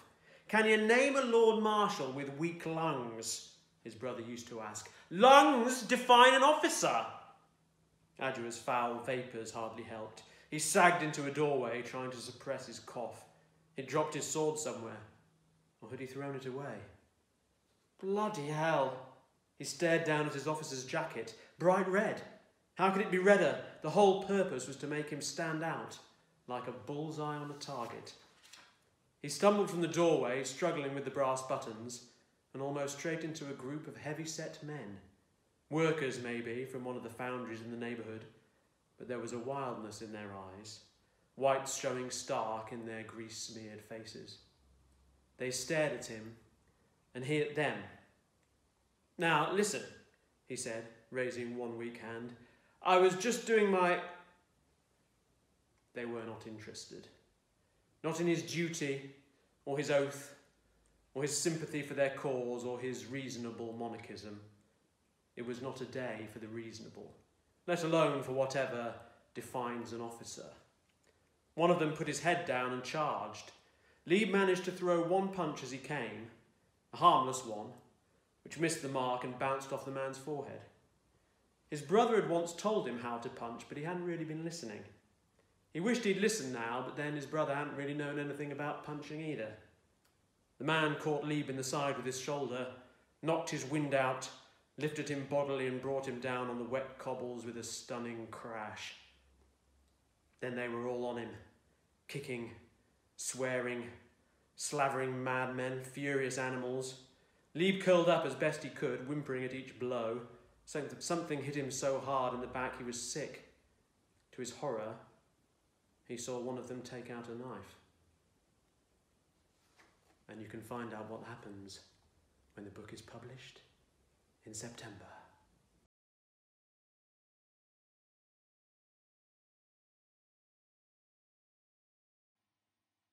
So this is a little piece from The Sunken Land Begins to Rise Again, which won the 2020 Goldsmiths Prize.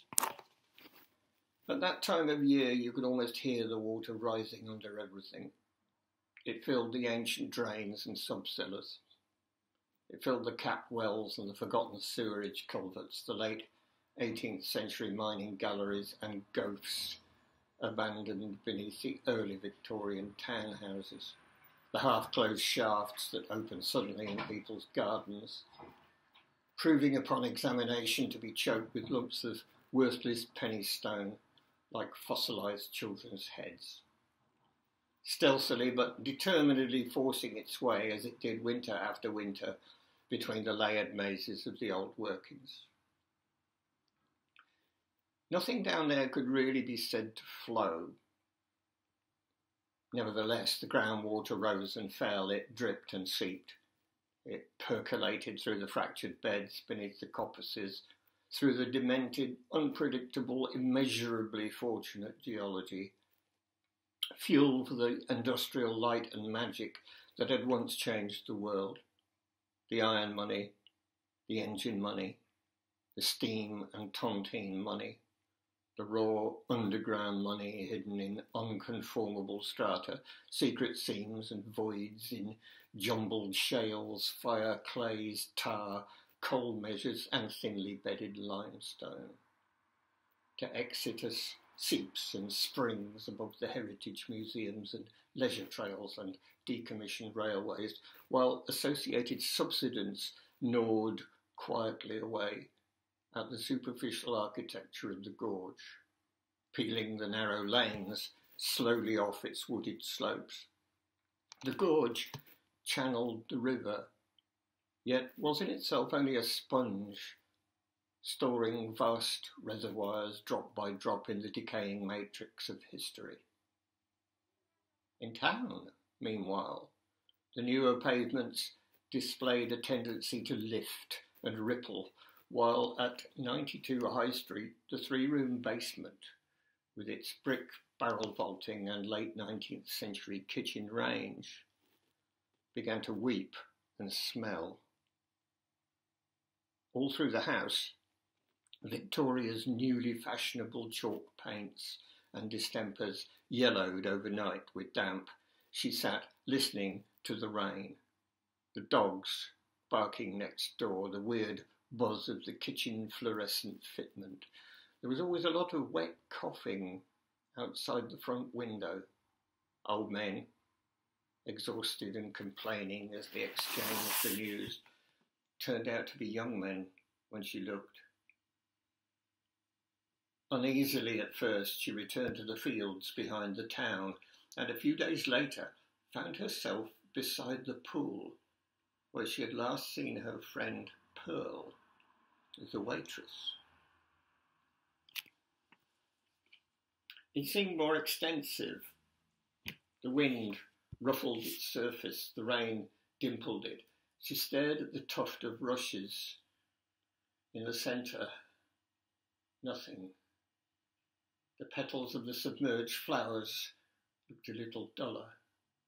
Some sort of mist or viper was hanging over the woods.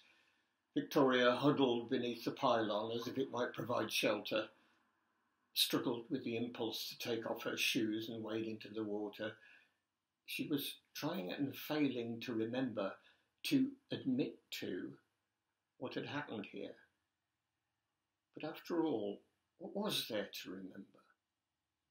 Things being what they are, people don't walk into a pond as if they are descending the tube station steps on a slow Wednesday afternoon at Oxford Circus. They don't vanish that way when you're watching. Pearl had understood quite well that she was being watched.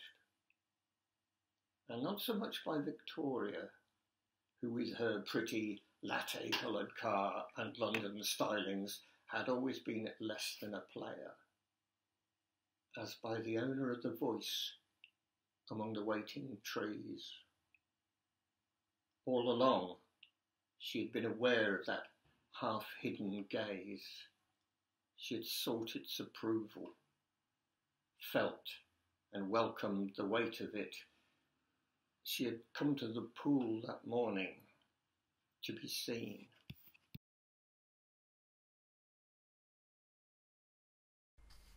Hello, this is Johnny Sims, reading from my novel 13 Stories. On reflection, it shouldn't have surprised Yannick just how confusing the pipes in Banyan Court really were. What else had he been expecting?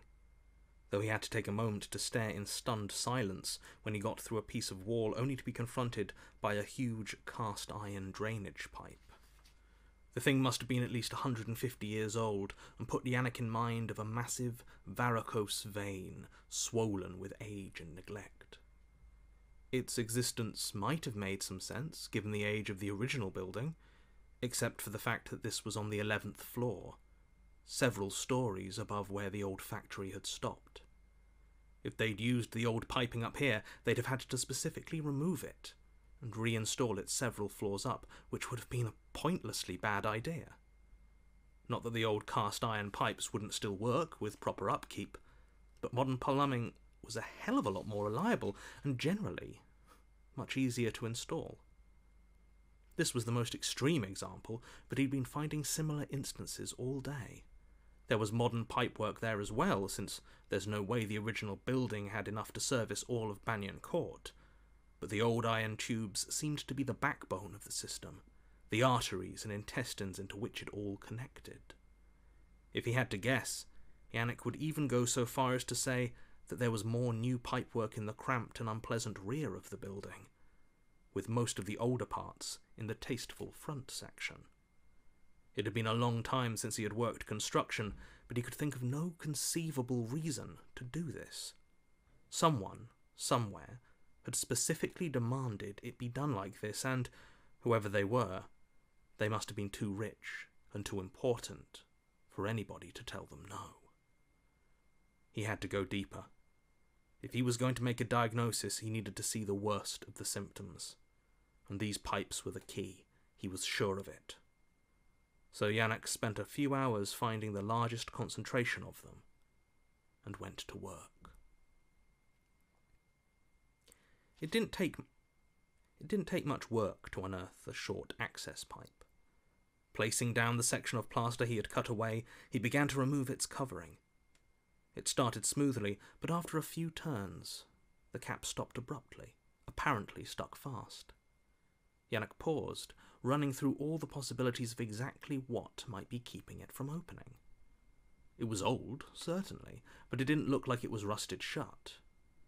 He turned away for a moment, rifling through his toolkit for something to force it open.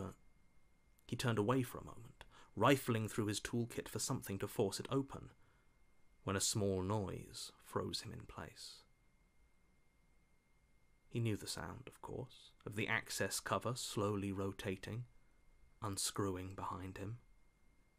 He was alone with the pipes, hadn't seen another living soul for over an hour, and if it was being opened, then it was being opened from the inside. Yannick had to turn around. He had to. What was the point of all this if he couldn't bring himself to actually look at what he had found? But in that moment, there was nothing on earth he wanted to do less than to see what was going to come out of that pipe. The noise stopped, and for a moment, Yannick almost felt relief. Before there was the tap, tap, tapping of something small and hard on the inside of the cast iron. It was calling to him. It wanted him to look. He turned around to face the pipes just as the cap came off completely, falling to the floor with a clatter. There was a moment of quiet, as though pausing for effect. And then the stillness was broken by a gush of foul-smelling liquid spurting out of the pipe at him. Yannick took an involuntary step back, his eyes still focused on the dark opening. There it was, white and slimy against the dark metal. A finger. The bone shone through where the flesh had rotted away, pale and cold, while what was left had swollen into bloated and waxy lumps. Yannick waited. Whatever this was, it wasn't finished. He was sure of that. The finger stretched out of the hole, which was far too narrow to permit anything wider than the finger stretched out of the hole, which was far too narrow to allow anything wider than the decaying hand that followed it. It tapped again, this time on the outside of the pipe, the sound of wet bone on rusted iron, clearly calling for his attention. He almost laughed at the thought that he might be doing anything other than staring at the rhythmic movements of this insistent corpse's hand. It stretched towards him, and then slowly, purposefully, crooked its thin finger, gesturing him closer. One step at a time, Yannick approached, disgusted and intrigued by this strange invitation. He wanted to keep his distance, his mind fixating on the thought of an arm suddenly shooting out of the pipe and grabbing him by the throat, clammy, rotten fingers digging into his windpipe. But he continued his approach, until at last he was in front of it. He took a moment, readying himself before bending down, his eyes now level with the hole, staring directly into the darkness of the pipe, visible around the thin wrist. He mechanically reached for his torch. The hand withdrew just as he clicked the button, sending the powerful beam of the maglite directly into the opening. What he saw inside took a few moments to fully register. His eyes kept fixating on tiny details, like they were trying their best not to comprehend the complete image. More white bones and bloated flesh, almost enough to make a full body, but so crushed and pressed together that it was impossible to be sure. The pipe was less than 8 inches across, and with only a twisted cross-section visible, he couldn't make any anatomical sense of the compacted mess. He could see something there that might have been a foot. Squashed next to it was what might once have been a ribcage, all covered with a torn and stained grey jumpsuit, one Yannick almost thought he recognised. At the centre of the mass, his torchlight fell upon a single blue eye. It blinked once, not cloudy and dead, but shining, alert and focused. It fixed on him, and a few things next to it that might have been teeth shifted their position. Was it trying to smile? The whole thing shifted, bone and skin and fabric rippling around the crushed corpse as it moved, revealing more of itself to Yannick's torchlight. A second later, and he could just about assemble the image into almost a face, all topped with the remains of a broken, off-white hard hat. Between that and the jumpsuit, Yannick had a sudden, horrible impression of what he was looking at, and it was only the knowledge that his own eyes were a deep brown that managed to... Between that and the jumpsuit, Yannick had a sudden, horrible impression of what he was looking at, and it was only the knowledge that his own eyes were a deep brown that managed to shake off the thought that he was somehow staring at his own mangled corpse. As it continued to move, he saw that knotted and twisted all around it was a broken safety harness, with torn polyester straps and shattered metal links all caught in each other, giving an impression halfway between an ensnared prisoner and a grotesque piece of gift wrapping. Then all at once it started to slide backwards, disappearing silently back down the pipe like it was being sucked through a pneumatic tube. It took no more than a couple of seconds for it to be out of reach of Yannick's light, leaving only a faint, bloody residue on the iron interior. He was alone once again.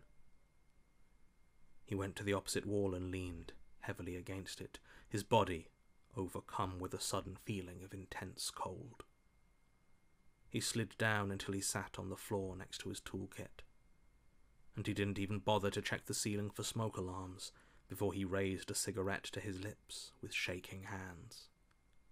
He wanted to think, to consider what he had just seen, but his mind was entirely blank. Thank you.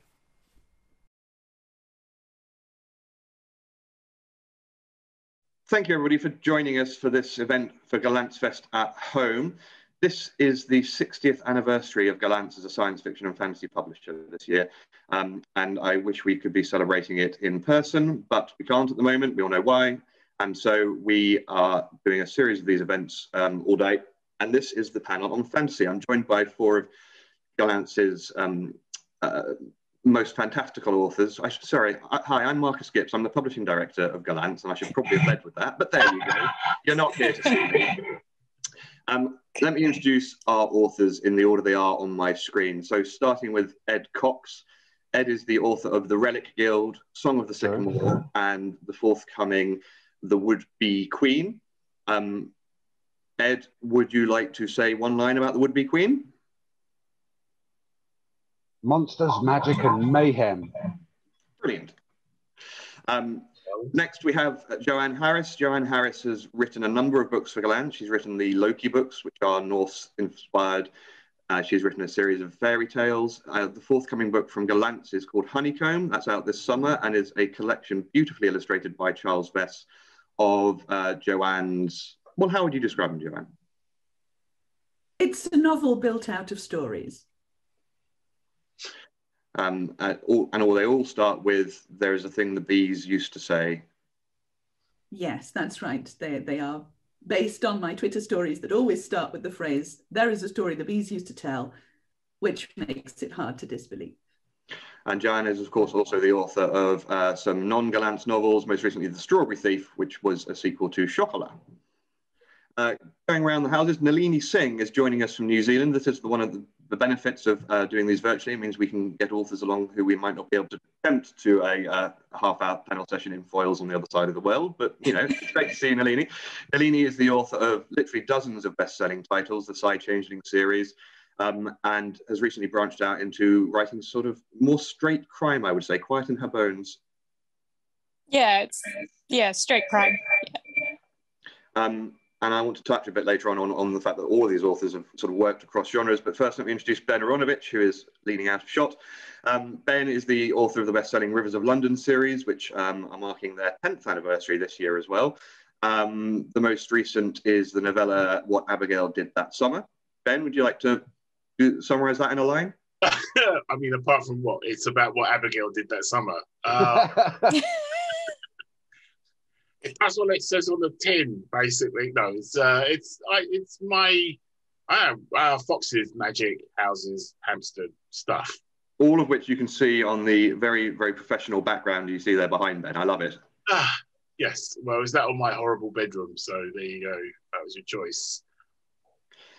This is a panel about fantasy, and I wanted to start, I'm going to have to read this off my screen. So I came across, actually randomly on Twitter a couple of days ago, this lovely quote from Terry Pratchett, which I don't think I had read before. You may have done. Fantasy is without a shadow of a doubt the literature, the spring from which all other literature has flown. Up until a few hundred years ago, no one would have disagreed with this, because most stories were, in some sense, fantasy. And he goes on to say Pilgrim's Progress, Epic of Gilgamesh, the national literature of Finland, Beowulf in England, the Bhagavad Gita. The national literature, the one that underpins everything else, is, by the standards we apply now, works of fantasy. And I wondered whether that resonated with any of you, whether you felt, I should say this was in response to a rather sniffy journalist asking him why he wrote fantasy when he could quite clearly be such a good writer if he wrote something else. Terry, as you can imagine, did not take that well. I think it's a lovely quote. There's something similar that Gene Wolfe said quite a long time ago in regards to Neil Gaiman, I think. And it was something along the lines of all books are fantasy, but some are more honest about it. And I've always liked that. So I think that, you know, Joanne has spoken a lot about mythology and how they help us form a relationship with the world. And I think fantasy is the beginning of storytelling, surely, isn't it? Or am I talking... Sorry, I've gone quiet and nobody jumped in. I mean, I think that's true, and certainly, Joanne, you've written books which have been inspired by mythology, and Ben, a lot of the fantastical elements in yours come from folklore. Excuse me, come from folklore and myth. Is there something in those stories that we still find universal?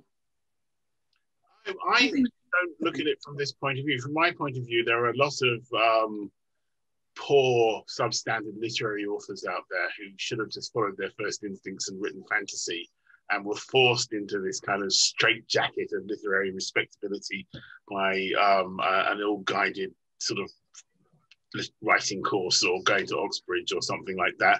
And if they'd followed their instincts in the first place, we'd be writing really good three volume epic fantasy novels, but instead writing very boring stories about people having relationships in Essex or somewhere. Hey, I live in Essex, careful. Watford. Yeah. And, or Buckinghamshire, probably, actually. Buckinghamshire is more preferred. And I think So as far as I'm concerned, everyone wants to write fantasy, and it's just some of them are led astray by other, by society's pressure on you not to write fantasy. That's my take on the whole fantasy versus literary fiction. Plus, I'm on record as saying that literary fiction is essentially a marketing term and operates on the same principle as gym memberships, in that they know perfectly well that about 90% of the people who buy their books are not going to read them. They're going to have every intention of reading them. They're going to see the Booker Prize. They're going to get the Booker Prize winner, and but most of the time they don't actually read them. So I think it's all moot. Whether Terry Pratchett obviously wanted to be read by people, and so that's why he wrote the books he wrote. Very cynical, Ben. Nalini, when you were sort of starting out, were you always planning to include the supernatural elements in your work, or was that something that you toyed with other books first? No, it just came out with the very first stories I read, and I was going to say I was a big daydreamer as a kid, and I think that's sort of going back to the fantasy roots, those sort of making up things to amuse myself when I had to go to boring adult things. And so that's where it began. But because I read huge amount of fantasy and science fiction as a child, and I think, especially, I don't know if everyone agrees, but I think when you first start out writing, the things we read are the ones that we sort of inspire us, and that's what we try to emulate almost, and that's kind of what started coming out at first when I wrote. So yeah, it's always been one of my very first loves in terms of reading and writing. Yeah. I want to come back, Nalini, later on to your switch then into the more straight crime. But Joanne, obviously there are magical realism elements to almost everything I think you've written, probably. But did you find moving from what might be considered straight literature into the more fantastical problematic or enjoyable, or had you always wanted to do it? Well, I don't understand why people use these terms. I never use them. I've never really thought about whether my stuff was literary or magical realism or fantasy. I just write it because I think, I think the reading world is divided between people who understand that books are made up, therefore everything is fantasy unless it's memoir or something, and the people who don't. And so, I mean, to me, all fantasy is real on some level because it's all filtered through metaphor. And so the myths and the fairy tales and the stories that I was brought up with, which were very clearly fantasy because they were all about kind of magic and wolves and dragons and monsters, they were supposed to mean something. I understood this from being a child. They were supposed to give us the armory mentally to deal with real life monsters and situations of potential heroism that we encounter on a day-to-day basis. They weren't there to tell us that werewolves are real or that witches exist or whatever. They were something else. And so to me, fantasy has always been the secret language of the human subconscious. And when you look at things like Beowulf or the Child Ballads or Grimm's fairy tales, it's very clear that every one of them is a kind of lesson in how to approach some kind of life challenge, how to face your monsters, how to be the hero of your own story, how to let love save you. All of these things are absolutely rooted in reality. And I'm always very puzzled when people talk about fantasy as if it doesn't have any relation to the human experience, because none of these things would have survived if they hadn't been relevant to the human experience. And the fact that they're still here and we're still writing about them and talking about them proves that they still do. I always find it interesting that so much of children's literature, and by that I mean right down to picture books, is overtly fantastical, and that's just accepted by everybody because people understand that most kids don't want to read a searing indictment of the modern welfare state when they're 3. They want to read about tigers, but do they want to read about anthropomorphic animals because that's what we tell them that they're going to read? I don't know. But I'm never quite sure where the line is where suddenly you're meant to stop expecting a book to be fun and exciting and, yes, fantastical and become more realistic. But it's certainly not before you're a teenager. I suppose there are your Jacqueline Wilsons and people like that who are writing about the lived experience. But even those, I think, as you say, everything is fantasy. Everything is made up.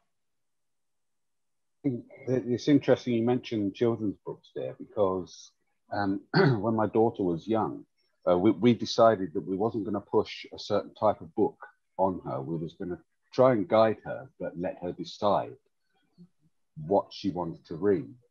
And she started gravitating towards the books where you do, as Joanne says, become the hero of your own story, and it shows your relationship with that in the world through fantastical means. You know, my daughter was afraid of the dark when she was younger, and we found a book by Lemony Snicket called The Dark. I don't know if anybody's found this book, but it's about a boy called Laszlo who is afraid of the dark, but the dark is a sort of supernatural presence in the story, and he goes looking into it, and he goes searching into the unknown and finds that the dark shows him where a light bulb is and that kind of thing, where he can screw it in and get some light. And she loved that story, and it was the first story that she actually read back to me. And so she naturally gravitated towards, I don't know, finding her relationship with the world, I guess, and with the unknown, and, you know, and how she related to these stories. Do you think, and this is sort of an open question for anyone really, though, none of you write what some people would call fantasy, as in the Tolkien-esque mode. You all write variations. All of you really are sort of writing, I know this is a published term, Joanne, I know you won't like it, but you're all sort of writing cross-genre, whether it's Ben doing sort of police procedural, but with a fantastical twist, Nalini romance, Ed's books, you know, you could call them horror in places. There's a lot of body horror in them, and Joanne's mythological or folklorish. Do you think that when we talk about, as it were, the epic fantasy, the Tolkien-esque fantasy, there is still room there for that to work as metaphor, to work as something else, or is it just people like reading about sword fights and magic? I would totally write an epic fantasy tomorrow if I had time. But 3 books, all, you know, 3 120 to 150,000 word books, you know, with my speed, not going to happen. But I've got one. I have an epic fantasy in my head, ready to go. I have an epic fantasy. I have a low magic domestic fantasy. I have a reworking of the Princess in the Tower story. I have all these stories, none of which I'll probably ever get to write, because I just would love to write them, but I don't have the schedule time for it, you know. And I have not yet found a way of doing the Patterson thing of getting other people to write my books for me. Although as soon as I work that out, you can expect a spread of epic fantasy to land on your desk. So, do you all have ideas that you'd love to get to, but just can't find the time, whether that's in a different genre or a different style? I often find that the ideas get stored up, and they end up not being ideas of their own, but part of the collective. So they end up all going into one book. I find that happens to me a lot. Me too. I keep sorry. No, I think to me, I write short stories to get the breadth of the things that I want to do, so that, you know, it doesn't take 2 years to write whatever kind of weird thing that I've got in my head. So I really enjoy the process of moving from writing, you know, Western to a horror story to a fairy story within a few days, rather than having to commit so much mental time and energy into just doing one thing. And I want to hear Nalini's answer, but just one quick one for Joanne. Do you write those just for pleasure, or do you wait to be commissioned, or do you have a market for them, or are they just to exist? I just write them, and then I find where they belong, if they belong somewhere at all, and sometimes they don't. Short stories don't get commissioned terribly often, as far as I'm concerned, really. And when they are, they're not always the story I want to write, and so I don't tend to say yes to them a lot of the time. But going back to epic fantasy for a minute, I think it's interesting that the snobbery that exists around epic fantasy, as if the large story told in a particular way is somehow better than the small story told in a new and different and quirky way. And it's not knocking epic fantasy, which is great, but there is nothing inherently better in somebody like Tolkien writing these enormous worlds and this kind of rather self-aware, antiquated prose, and somebody writing about, you know, something much smaller and much closer to home. Yeah, academically speaking, I found that in academic circles, there's almost this feeling that epic fantasy or traditional fantasy started and ended with the Lord of the Rings trilogy. You know, and what came after that isn't as easy to accept for some reason. And I've never really worked out why. I don't know. I think there's, you know, especially in the educational system, there's a need to pigeonhole. And okay, epic fantasy is Lord of the Rings. We've got that covered. Let's move on to more important things. You know, that's just a feeling that I've got. I think they would ignore Lord of the Rings if it wasn't the most special book ever written, but exceptions. I think they would love to ignore Lord of the Rings. I think they would love to sweep the entire genre under the bed and never talk about it and never teach it and never have anything to do with it whatsoever. And it's only because actually it's hugely popular and people buy it and it actually supports the publishing industry that, you know, and they have to at least confront it, if only to put it down. This I know this is me sounding much more cynical than I really am, because I don't really think about it, but that's generally it. It's because I've been dealing with television people recently, and that always makes me cynical. Can we go back to Nalini? I'm sorry, we skipped on there, Nalini, but can we talk about, you were about to tell us about the ideas that you have that don't make it into books. And do you find that because you have such long-running series that you have ideas that you just couldn't fit into that even if you wanted to? And is that where something like Quiet in Her Bones comes from? Yes. I was going to say I do a little bit like Joanne, which is I just write something. So I might write just a couple of pages on an idea, and I literally have a file of ideas where I've written whatever the scene, sometimes just a scene that's come to me that doesn't fit in anything else I've written. And just getting it out there. I call them like the shiny squirrels in my brain. You know, it puts all the squirrels in a box, and then I can keep thinking on the project I'm supposed to be working on. But because I've written it out, it's still there in the subconscious, you know, working away at it. And at some point, some of them turn into books. And at other points, you know, they do turn into short stories or novellas or something like that. Yeah. And do you find the process of writing in obviously much loved series, sometimes I'm trying to think about the best way to put this, sometimes restricts what you can do with some of your ideas, especially of fantasy? Like there are, I've worked out a better way to put it. You have rules in place. Most fantasies have rules, and Ben has rules in The Rivers of London. Do you find that something you sometimes butt against, or do you find that having that structure helps you write? No, I think it's good, because I think rules, continuity is what gives tension to a story. Because as soon as a writer, or in television or anywhere, if they break the rule of continuity, that all the tension is gone. Because every time they've set up this, for example, say a quest, right? And there's this thing in between that there's no easy way out, and then suddenly there's an easy way out. And then for any future time you set up that kind of a problem, the reader or the viewer is not going to believe it, because you've broken that rule. So I think holding on to those rules of the world is really what makes really great books. Because I know for me, it's made me think, like really sit down and think, how can I fix this problem that I've set up 5 books ago and backed myself into a corner, and now I have to figure out a way to get out.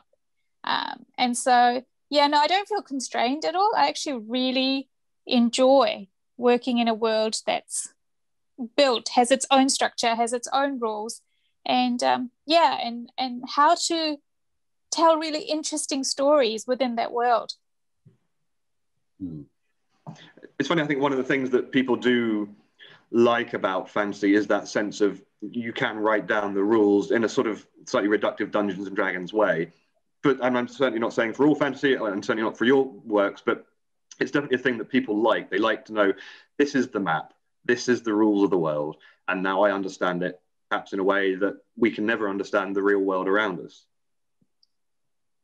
No. Yeah. I mean, I think some people, yeah, for some people that's the appeal, but I don't think it's the appeal. I think for some people that's an appeal. And for some, in some ways, it's fun writing within that kind of restriction, the same way writing within a haiku or a sonnet is fun. But it's not the appeal of fantasy. Is not that there are rules that are, like, in some way, everyone knows the rules of the real world, they just don't like them. Yeah. And I think, I think readers need to understand enough about the world to the point where they can relate to it, where they understand it. I've never been consciously aware of writing rules on magic, for example. For me, it's always been more a case of limitation. Magic is this, for me, so far in the stories that I've read, I'm not saying this isn't going to change, but, and I might end up with a D&D-esque magic system, but magic for me is more a wild, untamable force. It's an extra element. And its limitation comes from the creativity of the character using it. And I've always been interested in how magic can be used as a fuel. I kind of try to think of it as being the moment where magic came along, with the moment where we split the atom or something like that. So I've always been interested in how it's used as a fuel for technology, for example, and how people and magic will evolve side by side. And that's something that I was doing in the Relic Yield series, and more so in the Song of the Sycamore. So with rules, it's really difficult, because I've been asked this question recently about world building. And I said, I'm not really aware of world building starting or stopping. I can only tell you when it feels right, when the world feels right for the story I'm telling and the characters who are in it, and any barriers that are set up in that world. The story and the characters start following it naturally. So it's all going on. I'm probably just not intellectual enough to vocalize it. Does that, Joanne, I'm thinking specifically of the Loki books, where obviously you're drawing on an established mythology, but an established mythology which is very fluid, and which there are lots of moving parts to, and which is contradictory. And does that mean that you can pick the bits you want to write about and ignore the ones you don't, or do you feel that there is a firm narrative in there that you have to stick to? How does it work when you're drawing on those myths so explicitly? I think there are so many narratives that it means that you don't have to stick to one, or indeed any of them. I think, the fact that these myths still exist and are still being used means that there's obviously something there that we want to respond to.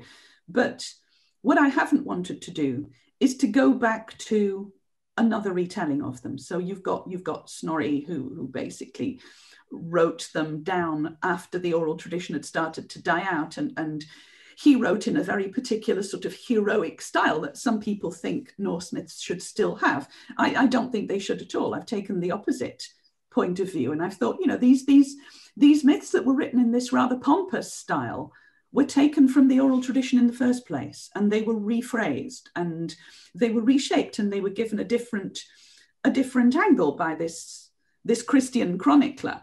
So I thought, I'm going to take them back to what they obviously were when people were not just sort of declaiming in verse, and make them much more of the people.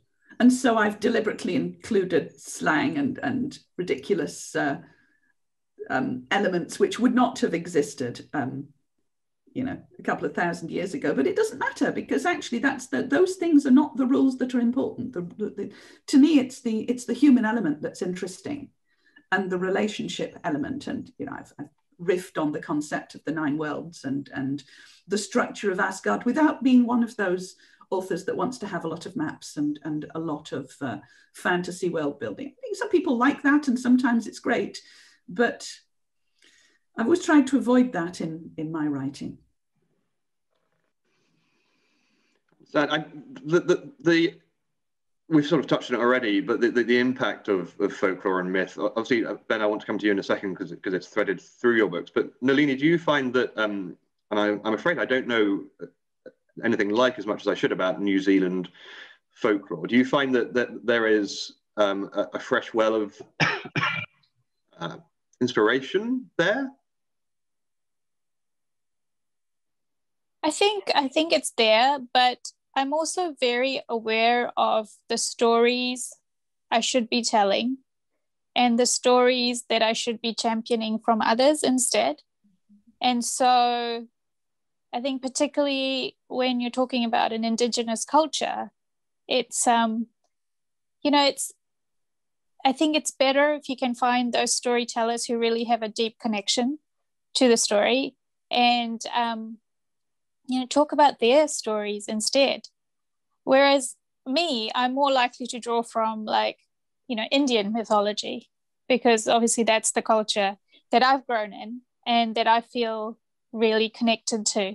So, you know, I think there are going to be some really, really interesting stories coming out of New Zealand, because I can see the younger writers, you know, coming up and starting to sort of mine those stories. But yeah, for me, I feel like I would rather, you know, try and lift them up than dip into that myself. Yeah. Yes, I'm sorry, forgive me, I worded that badly. I wasn't implying that you know, we should be wholesale lifting other cultures for our books. I was thinking more of the point I was trying to touch on was both you and Ben write in what is normally the real world with your series, but obviously with the supernatural elements coming in. And I was just wondering where those are drawn from. Obviously, some of them are sort of endemic in our culture, whether it's vampires or werewolves, and others can be more specific to a country or a location. And I'm thinking, you know, a lot of the sort of the old English folklore that Ben uses, and I was wondering about that. But I worded that badly, and I apologize. No, that's all right. I can actually answer. I can answer the question. In my case, it's not so much mythology and folklore. It's more questions about us as humans. And so my Sci-Changeling series asked the question, you know, what if we did use every part of our brain all of the time, you know, instead of using parts as we need them? And what if that turned us into telepaths and telekinetics? And what if that drove us insane? You know, what would we do to survive? So it's really just taking humans and then pushing it to the next level. And with the Guild Hunter series, one of the central questions is, if we did live 10,000 years, would we be in any way human at all? Or would we be inhuman? So for me, those are the base questions that tend to drive my stories, I've realized. It's about the people. And that sort of touches back on Ed's point about using power and what we would use that for if we had a new source or a new form of power or a different form of power. Yeah, for sure. I agree with that. Okay, so but Ben, let's touch briefly on the research you do into your folklores and your mythologies and the supernatural characters you bring into the books.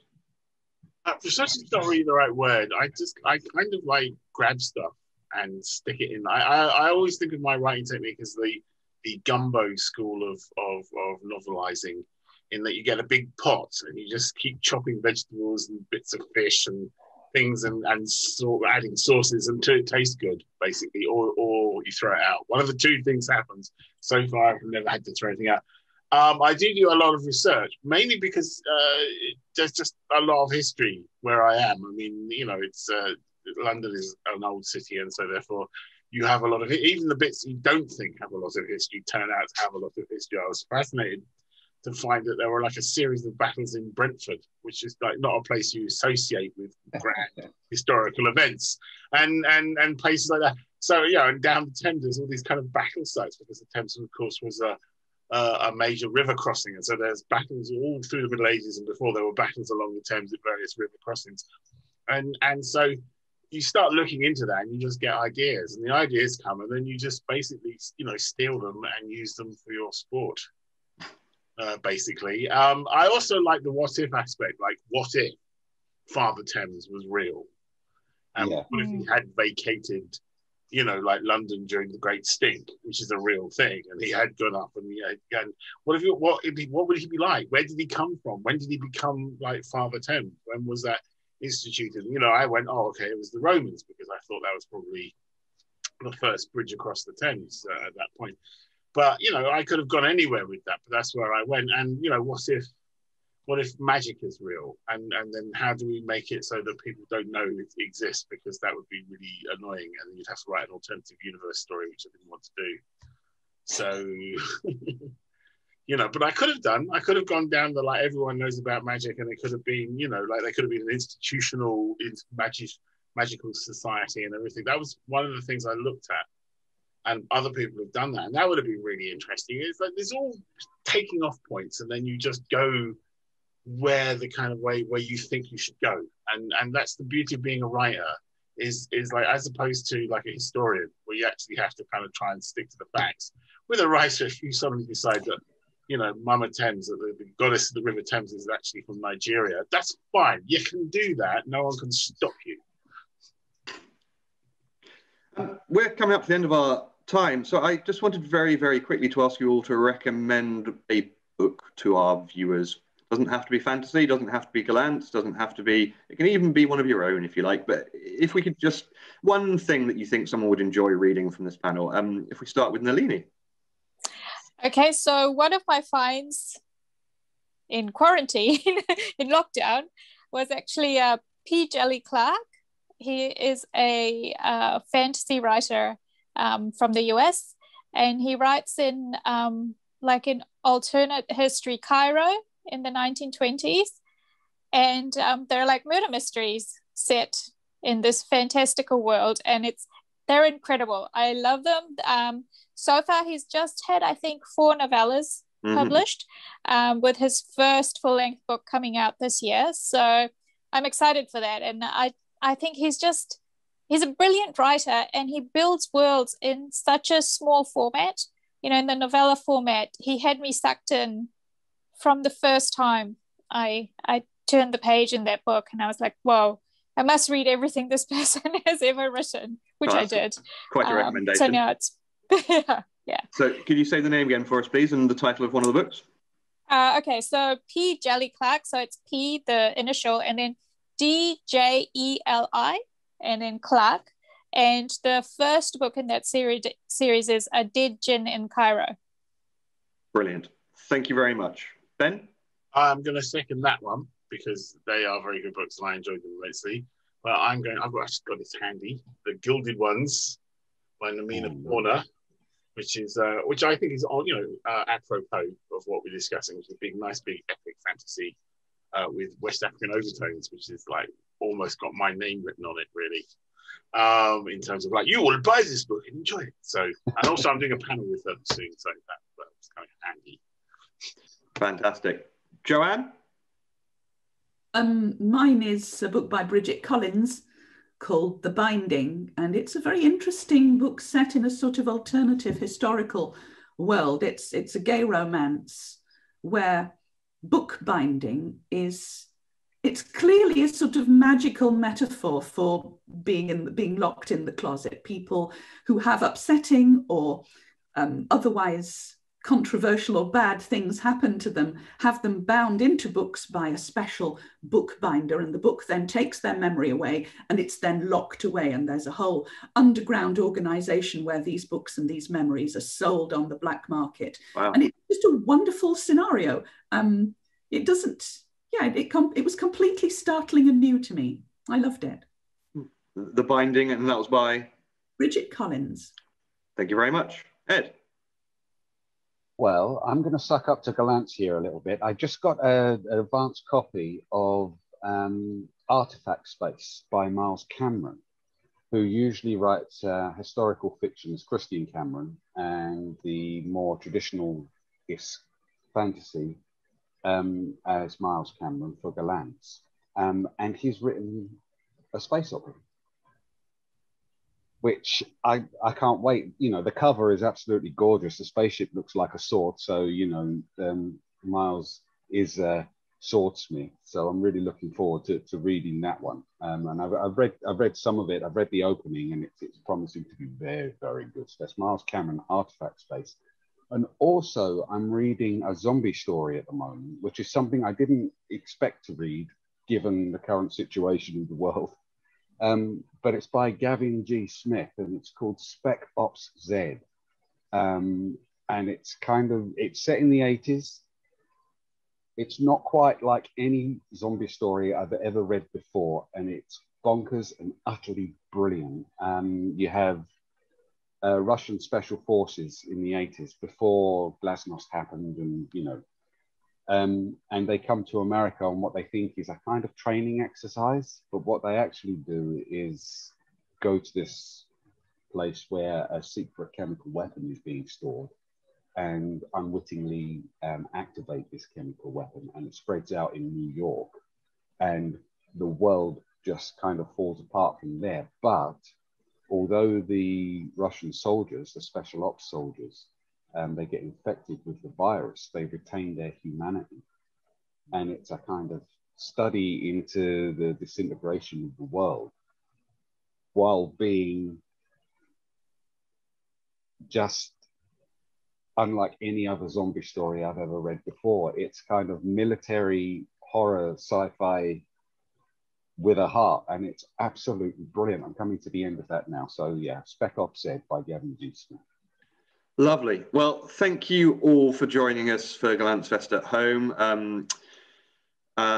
There were more panels throughout the day, and I hope you're all enjoying it. And so just a reminder that Ed Cox's Would-Be Queen is out in June. Joanne Harris's Honeycomb is also out in June. This is 2021, given I suppose this is recorded and will live on the internet forever. Nalini Singh's most recent Quiet in Her Bones is out now, and Ben Aronovich's What Abigail Did That Summer is not out at the time of recording this, but will be out by the time you're watching it. So out now from all good bookshops, which hopefully open again. Thank you all very much for coming, and have a lovely day. Thank you. Bye. Bye.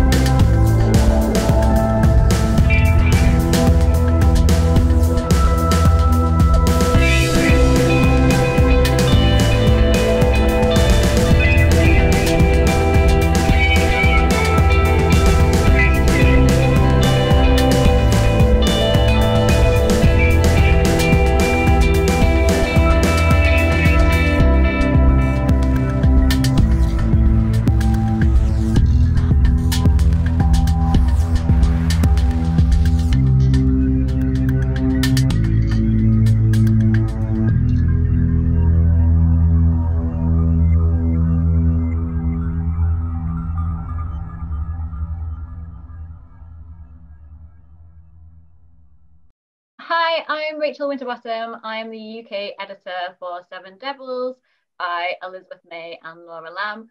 And there it is, beautiful paperback, which is out April 1st in the UK. So I'm going to do my best Elizabeth Day impression with these introductions, so please bear with me. So, Laura first.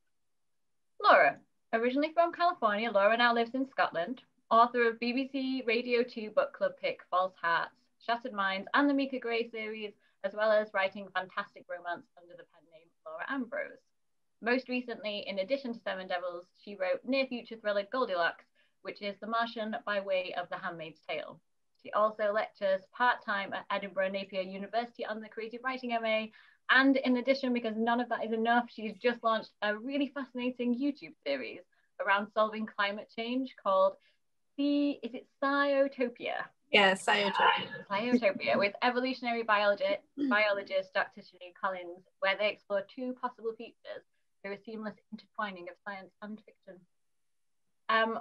I saw this brilliant quote that you did, Laura, on your website, which says that you write like you're running out of time, because you are. We all are. Elizabeth is Californian by birth and Scottish by choice. In addition to co-writing the best-selling Seven Devils, Elizabeth earned a PhD from the University of St Andrews and wrote the Falconer series, proudly published by Gollantz, which is dubbed a wicked cocktail of Jane Austen and the Grimm's fairy tales by Sci-Fi Now. It is the ultimate mashup between Bridgerton and Carnival Row. Think ball gowns and blood with amazing fae and supernatural action amidst historical Scottish steampunk setting. And she also writes amazing romance. And now the book itself, Seven Devils. It features a small but fiercely resilient group of rebels who aim to take down a giant empire. It's Firefly meets Rogue One by way of Six of Crows, or Mad Max Fury Road in space. It makes for a hugely fun feminist space opera full of complex voices and characters. So, you've heard me describe Seven Devils, but how would you both like to hear it described? Laura, Star Wars with a lot of women who are also doing gay, like being gay in space, doing crime. Fair enough. I just really describe it as Mad Max Fury Road in space. That's basically the way I pitched it to Laura. Oh, that actually leads me on to my next one. So how did your team up come about? Because you've both done solo projects before this point. You want to take this one, Elizabeth? Yeah. Well, yeah, I had a dream that I wrote Mad Max Fury Road in space with Laura, and I messaged her, and I was like, I had a dream that we wrote Mad Max Fury Road in space together, and she goes, let's do it, and so we did. That is amazing. What was the process of sharing the writing like? I assume that the dream did not go into that much detail. No. We kind of we would meet in the mornings initially, like kind of synchronous, and just do a lot of brainstorming back and forth and jumped about a bunch of stuff in the document. And then I think we vaguely had something resembling a plot. But initially it was a bit chaotic because we were learning how to co-write together. So at one point we were trying to both write different parts of the same chapter, which did not work. So we eventually ended up kind of splitting the first drafting between different characters, and then would edit over each other so much that, I can pick up a random page and open it and I'm not sure which of us wrote what. Yeah, it was not, it was quite an interesting process that we attempted. It was like third person omniscient kind of in the first draft, and then we had to fix it. It was a mess. It was really bad. Yes. But we were much more systematic by book 2. We'd figured out our process, so it went a bit smoother. Yes. Yeah. So did you each then take separate characters, and then did it become more of that character-driven narrative? Because you've got incredible points of view characters. You've also got a plot that is amazingly well plotted, and also timeline as well that jumps back and forth. So in that writing process, do you think that wonderful complexity and those characters grew out of the shared process, the fact that there were 2 of you? Yes. So, yeah. Absolutely. We could both approach the problem from different directions because we both had different interests, and Elizabeth has her PhD in anthropology background, which was really helpful. I teach creative writing, so I'm pretty good at plotting and planning these days, so I helped kind of with the bones of that. And I think we knew the characters a bit, but through that kind of really ugly first draft was when they started really coming alive. And then in the second draft was when they got to shine, and we really got to know them and fell in love with them. Yeah, and in the second book, I think we kind of nailed down how to essentially separate the process and work on different aspects of the book. And so then we ended up approaching that one a bit differently as well. So Laura took one certain subplot and those characters, and then I took another certain subplot and then those characters, and then they just came together again at the end. And so then that was how that worked out. And I feel like, the first book definitely started a bit more, it was kind of a more organic process in terms of figuring out how to blend our voices, how to co-write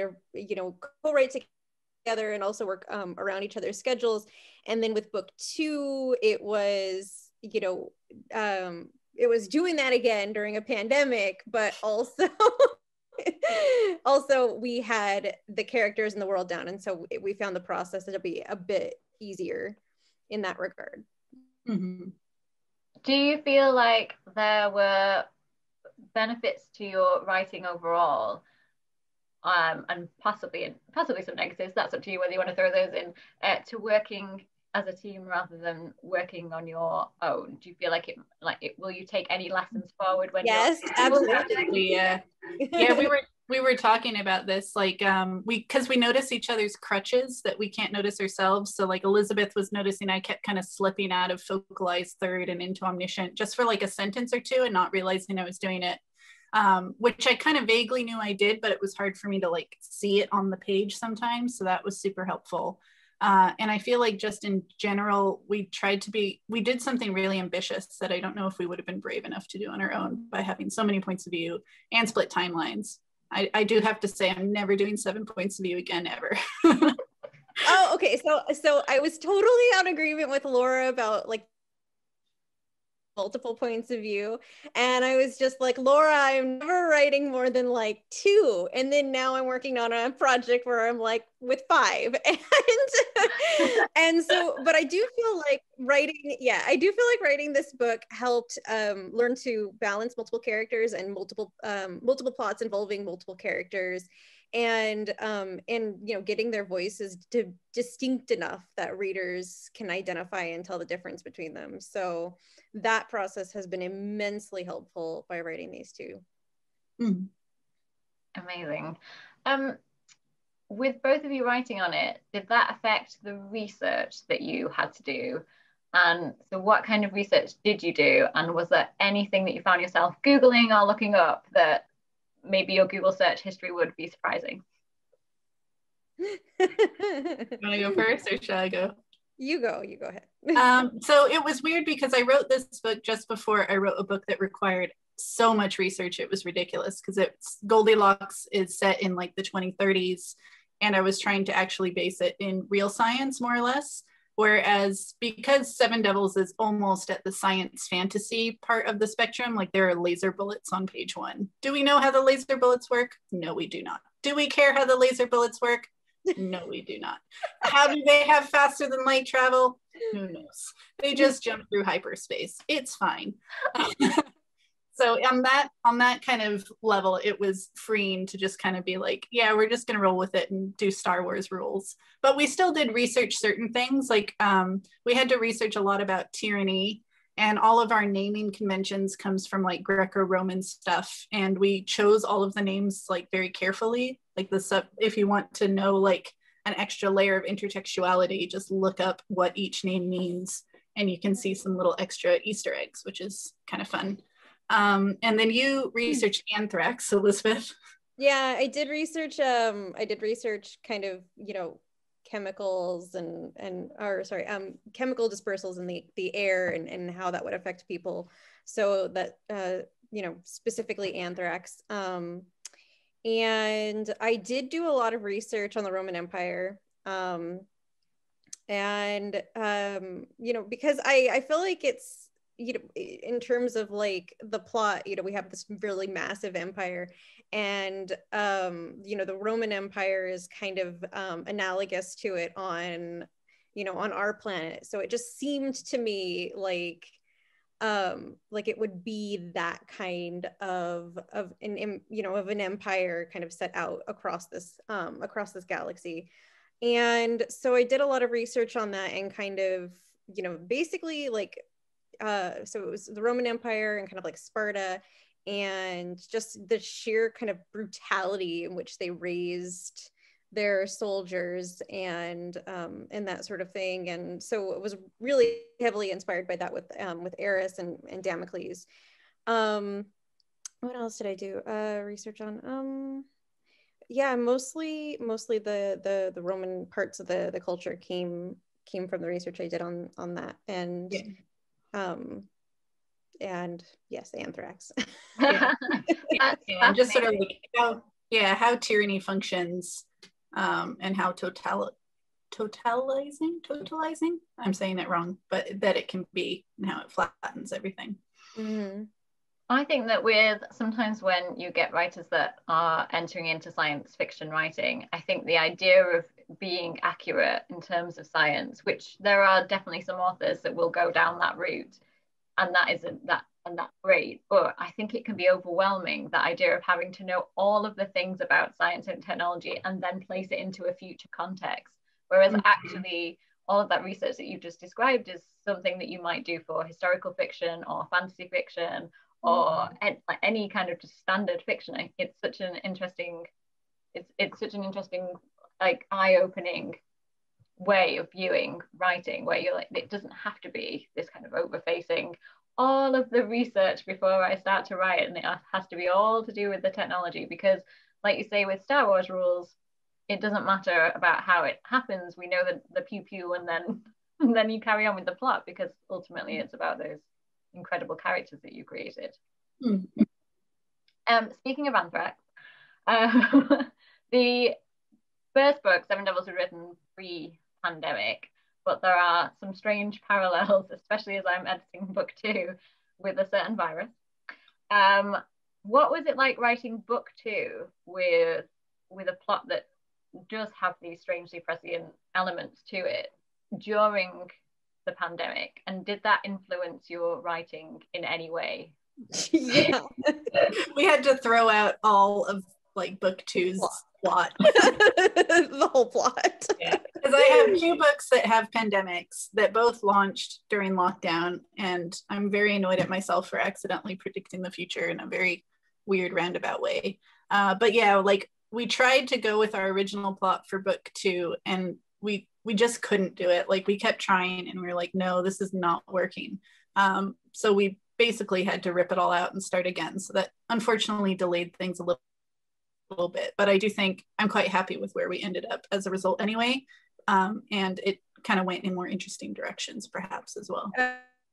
Yeah, no, I remember like we were kind of working on it separately, and then I get this message from Laura, and she's like, Elizabeth, can we not have a pandemic in this book? And I'm like, so like the whole book, just not have the whole book. Yeah. Okay. And then we had I was writing like this. Yeah, I was writing this one scene that was like basically out of the news of people like reacting to the illness outbreak, and I was like, this is too real. I can't do this. Yeah, and we felt way too involved in it. When was this? It was March? It was like, yeah, April, March, like right in the height of first lockdown. Yeah, and so we were sad and didn't want to do it. So we decided to write something else. Well, having read book 2 without any spoilers, it is seamless. You would not know that you had to go through that process. It's interesting that it sent you down such a creative route to try and find that workaround as well, which leads me on to my next question, which is a general question I think for any writer or person in general that's trying to be creative during all of this. So how, with your deadlines and other projects that you're working on, how did you find ways to be creative and spark that and boost that creativity during lockdown? I kind of came up with rituals, because I think what's hard is not getting as much like impetus on your art. Like I'm someone who really loves to go to coffee shops and just people watch and just like be around people. Like for a while I was listening to like coffee shop playlists, and there was just something so sad about sitting here in my office like listening to strangers clinking their cutlery and laughing, and I was just like, oh.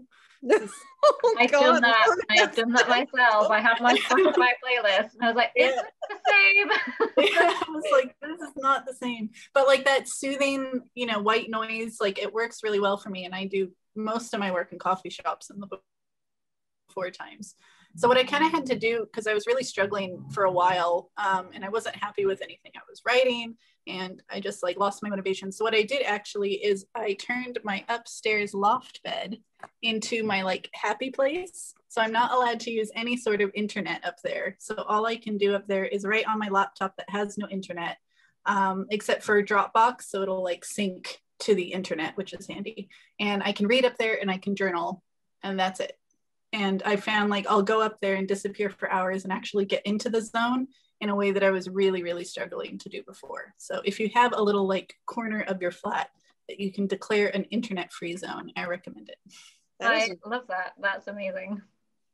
In my situation, I kind of like lost it for a few months during the pandemic, and I just could not write like anything. It was a really big struggle for me. And then like, I don't know, around September time, I was just like, I just noped out of Twitter. I just like deleted my account. I was like, that's enough of that. Because it was because of the election and it was the pandemic and I was so stressed and I just this constant anxiety and the words were not happening. And so I was over here being like, our deadline. I know. And like, yeah, so Laura was like, you know, Elizabeth, Jesus Christ, we're gonna have to write this book. And I'm like, I know. And it was a struggle. So I just like anxiety quit Twitter and then like really just tried to kind of you know, step away from social media for a few weeks, except for Instagram, and just go for walks and that sort of thing. Then I came back and, you know, worried less about the election because it wasn't a complete disaster. And then I tried this like really intense sort of organization process while we were finishing book 2, where I was just like, I set out this very specific schedule. This is the character that is going on this day. I will be given 2 days to finish that character's chapter. And then they're so on and so forth. Every 2 days would be a new chapter for me. And so I kind of worked on that. And then that worked really well for me. So I went even further and like have this entire spreadsheet now where I use now too. It's really amazing. Yeah, where I like do word count every day. And so every night I get into my bed, which is my office because my husband has stolen my office now. And my cats all join me on the bed and we all do writing time at night, and I write my words, and then in the morning I sync the words to the spreadsheet and I pat myself on the back, and that's that. Wow, I am in awe. I love the two different methods as well of the trying to get away from Wi-Fi and just having that space to be creative, and then also the structure. I'm a big structure fan. Yeah, I like data a lot, and I find it really nice because it's like visualizing data, being able to see how much progress I've made has been immensely helpful. So I'm going to keep that. Yeah, me too. It's very helpful. Amazing. What did writing Seven Devils enable you to do and write about, whether thematically or otherwise, that perhaps your previous writing didn't? Ooh, that's a really good one. I think maybe sense of scope is probably the biggest one, just because it is so much wider scale than anything I'd done before. So it was really ambitious in that. And also, like, I don't really do much humor in my writing, so that's been really nice because Elizabeth usually brings most of the humor to the table. Like, a couple of the jokes are mine, but most of them are Elizabeth's. So being able to kind of have that irreverence was quite fun because I tend to be very serious in my other work. You know, I that actually surprised me because my work is generally so sad. Yeah, but we're a bit, I mean, this one's still sad, but we're a bit funny in it too. It's true. You are so funny in this. There are so many times where I'm, as an editor, I'm putting a little comment on saying like, ha ha ha, and like, just how many times can I say this? This is so funny. And my favorite character for that is Flo. Just think that, especially with some of the made up swear words that she uses. Oh yeah, I had so much fun with it. Oh, I feel like I actually think in Chloe sometimes where I have her terminology for something. I'm just like, I wish that I could just call someone a wormhole. Why can't I? Yeah, that's actually something I hadn't tried before, and it was putting something we teach on the Masters into action, which is linguistic innovation, where you take real words, but you shift the meaning. So I just looked up a bunch of swamp terminology, and I was like, which of these words would make great swear words? That was really fun. Yeah, that was something that Laura did all by herself, and it turned out amazingly well. So I mean, I generally think that like with my own books, I mean, firstly, it definitely has enabled me to write a large cast, which is something that I hadn't done before, because the Falconer series is entirely from first person perspective. And actually found that I much prefer third. So I'm gonna be sticking with that one. And I think in terms of like, thematics, yes, lately work has taken on a very anti-monarchy stance. I don't know why. Yes. History for the ages. Yeah, and so just like, it started with Seven Devils, and now I'm like, yes, very anti-monarchy in Elizabeth May work lately. So that's a theme I'm exploring right now. I feel like that was from the start with Seven Devils, with just the way that you laid out that world building, and even things like the Wormhole and the language, all of it just really, there's such nice touches that just add to this idea of this world having been there all along and gone through its own journey before you even arrive. Just loved all of those kinds of touches in Seven Devils. They were amazing, especially when you're writing on such a grand scale. It just kind of pulls it in nice and close. It does, yeah, because I think it's, it's one of those things that's really difficult about writing science fiction set in space, is because, you have to kind of utilize like space and it's so vast and massive, and there are just so many planets and so many systems and that sort of thing, and keeping that in mind is really difficult, because even I struggle with the scale sometimes, and I think we did have to keep it in mind while writing as well. Well, it all paid off, because of course Seven Devils was a Sunday Times bestseller. So how did it feel when you first got that news? I think I called Elizabeth and I just screamed, I think. Yeah. Up and down and screaming. Because I think especially launching books in 2020, it was so hard. And like my other book, Goldilocks, came out in April, which was an especially bad time to come out, because they'd set up all these in-person events, and then just like one by one they started falling. Oh my god, it was so sad. I was gonna have a launch at like Waterstones Piccadilly, which was like dream of mine, and my mom was gonna fly out, and so all of that had happened. And then things were a bit more open in August, which was nice. Like at least bookstores were open, so but it was still just hard to know, like, is anyone going to hear about the book? Is anyone going to find it? We obviously have to give Illumicrate a big thank you, because they chose it for their book box for July, which helped a lot.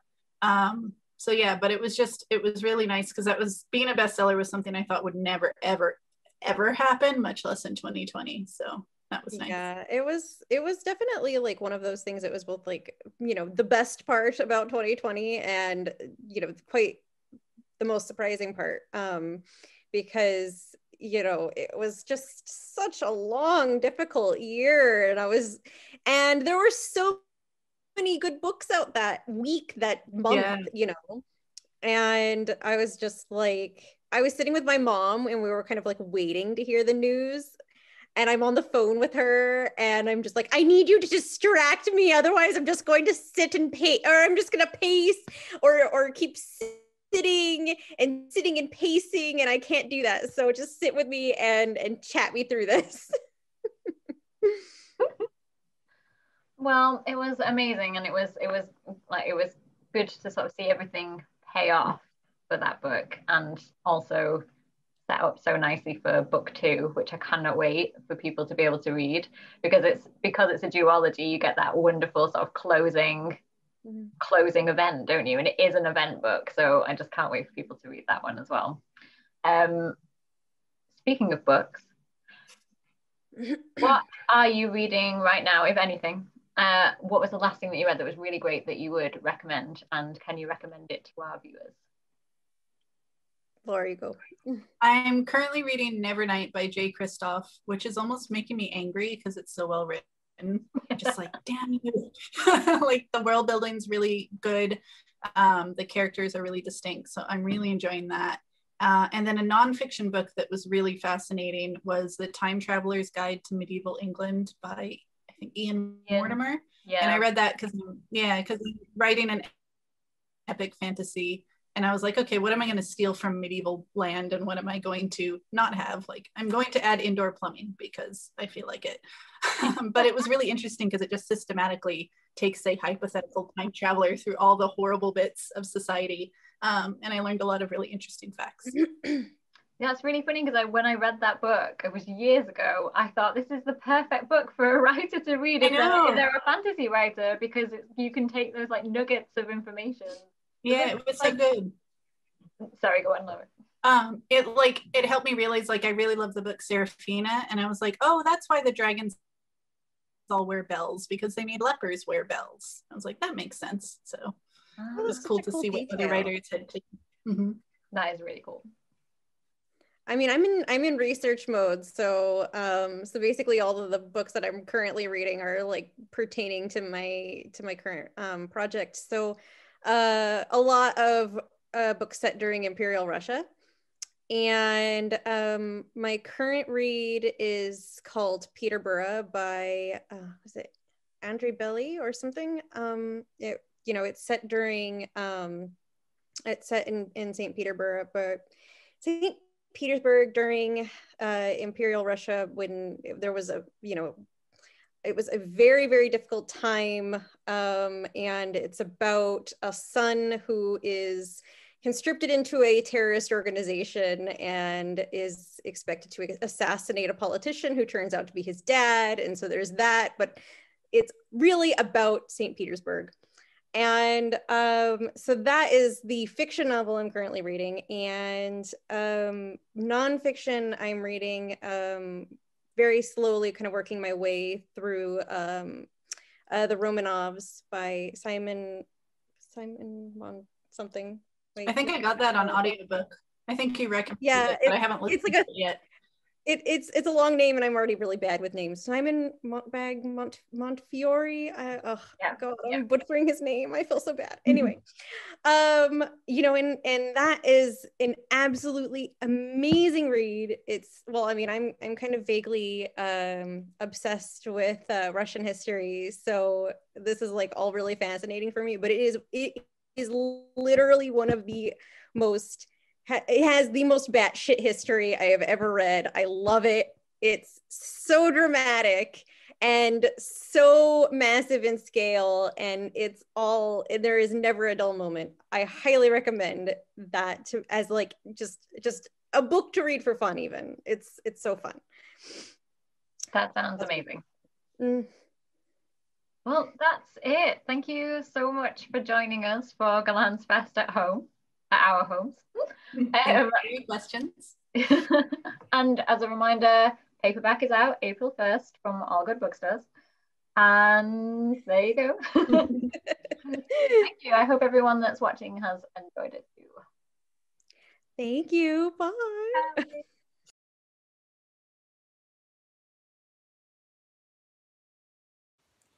Hello, GollanczFest at home viewers. My name is Gary Wigglesworth, and I am the author of the Book Lovers Quiz Book. I'm here today to test your science fiction and horror knowledge over 3 categories: films, TV, and books. There are 8 questions in each section, and the first one is on film. So if you're ready, here we go with the first 8 questions. Question number 1 is the first question. Which of these classic horror films was released first? Is it A, Don't Look Now? Is it B, Rosemary's Baby? Or is it C, Jacob's Ladder? So the first question is, which of these classic horror films was released first? Is it A, Don't Look Now? Is it B, Rosemary's Baby? Or is it C, Jacob's Ladder? Question number 2. Which 1968 Roger Vadim film did 80s pop legends Duran Duran take their name from? Question 2. is which 1968 Roger Vadim film did 80s pop legends Duran Duran take their name from? Question 3. There are 3 points available here. I'm going to name 3 spaceships and tell you the year that the film they featured in came out. All you need to do for 3 points is name each film. So the first one, so 3A, the film was released in 1979 and the ship was called Nostromo. So the film was released in 1979 and the ship was called Nostromo.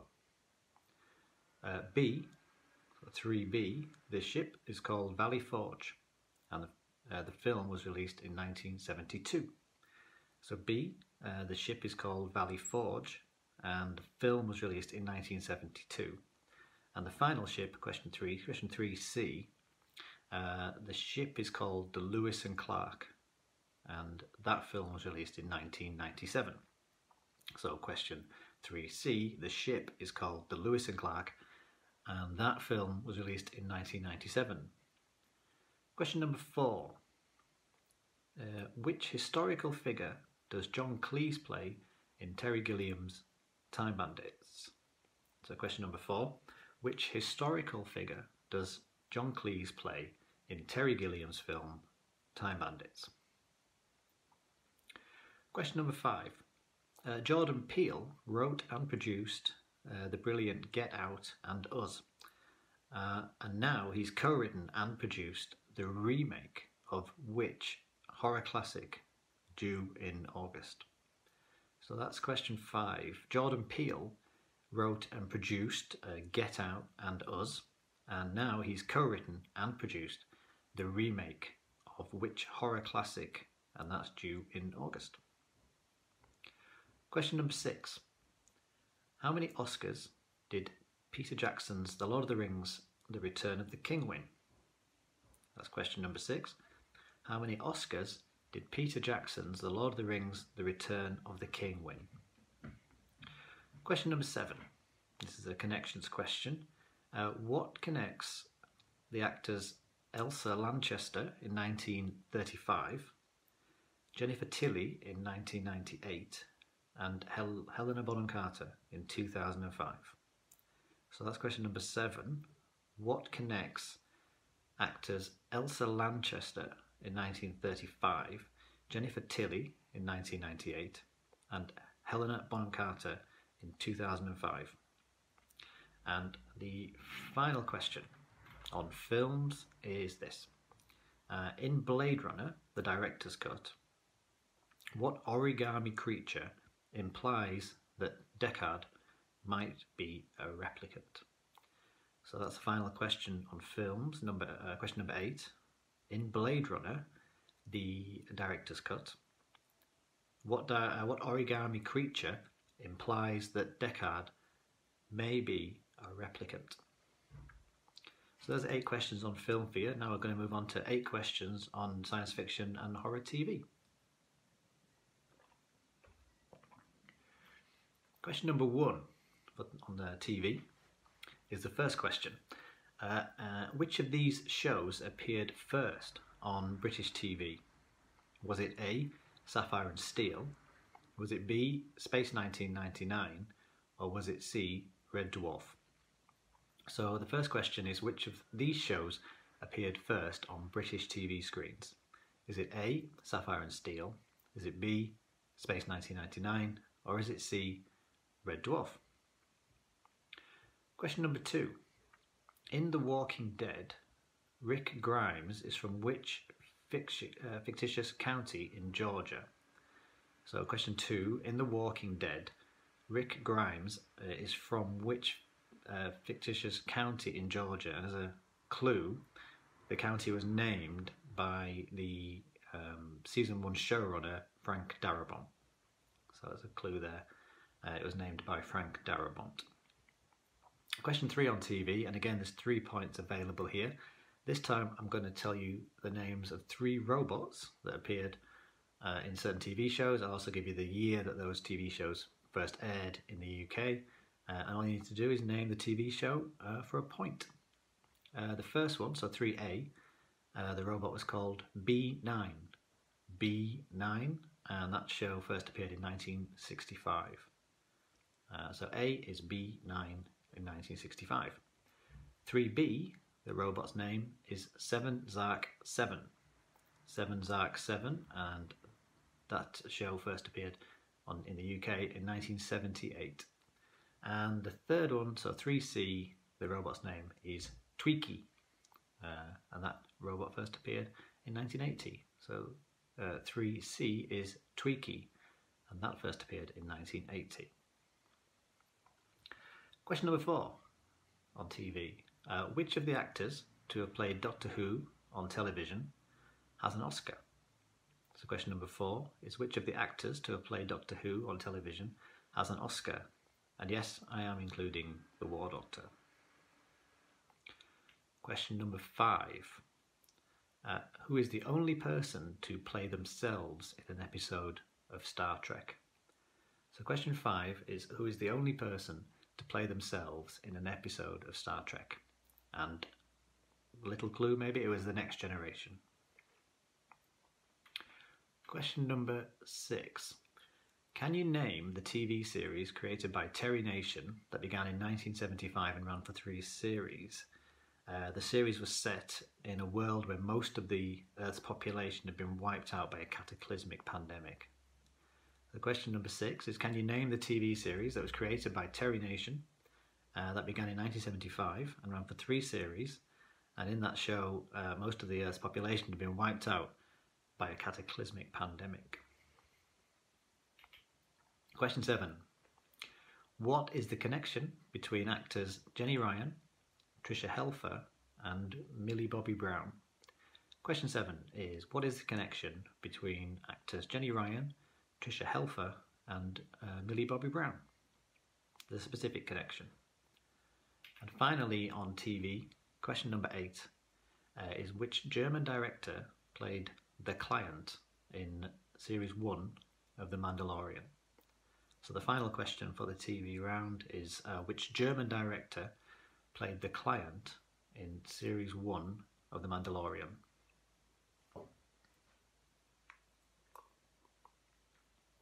Right, moving on to books. 8 questions on science fiction and horror books. Starting with the first question. And the question is this: which of these legendary sci-fi authors was born first? Which of these legendary sci-fi authors was born first? Is it A, Ursula K. Le Guin? Is it B, Octavia E. Butler? Or is it C, Arthur C. Clarke?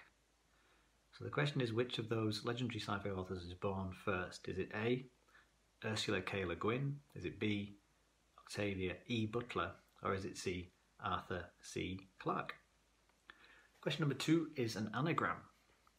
I'm going to give you the letters, and I'll spell it out for you as well. This is a science fiction or a horror author, as you might expect. And the anagram is this: Raw becomes jibe. Raw, R-O-A-R, becomes, B-E-C-O-M-E-S, jibe, J-I-B-E. So all you need to do is tell me that author's name, and you get a point. Question number 3, and again there are 3 points available here, but it's slightly different this time. James Herbert, the famous horror novelist, wrote 9 novels that begin with the word the. If you can name 3, you can have 3 points. So that's question 3. James Herbert, the famous horror novelist, wrote 9 books that began with the word the. Just name 3 and you can have a point for each. Question number 4 is 2 of a kind. The idea behind this question is I'm going to describe 2 authors who share the same initials, and you just need to name both and get a point for each. This is a Gollancz special, so 2 Gollancz authors. The first author, born in 1965, his first novel was called Salt, and his latest, Purgatory Mount, was released by Gollancz very recently. His other novels include Stone, Gradysill and the Real-Town Murders. And the second author, who shares that author's initials, is another British novelist born in 1966. His first novel was also published in 2000, and that was called Revelation Space, and his latest is called Bone Silence, and that was published by Gollancz last year. And in 2013, the second author released a Doctor Who novel with third Doctor, John Pertwee, called Harvest of Time. Those two authors share the same initials. Just name each one and you get a point for each. Question number 5. This is an odd one out question. Which of these is not a genuine Philip K. Dick novel? So which of these is not a genuine Philip K. Dick novel? Is it A, Flow My Tears, the policeman said? Is it B, the man whose teeth were all exactly alike? Is it C, The Eyes of Darkness? Or is it D, The Three Stigmata of Palmer Eldritch? So which of those is not actually by Philip K. Dick? Is it A, Flow My Tears, the policeman said? Is it B, The Man Whose Teeth Were All Exactly Alike? Is it C, The Eyes of Darkness? Or is it D, The Three Stigmata of Palmer Eldritch?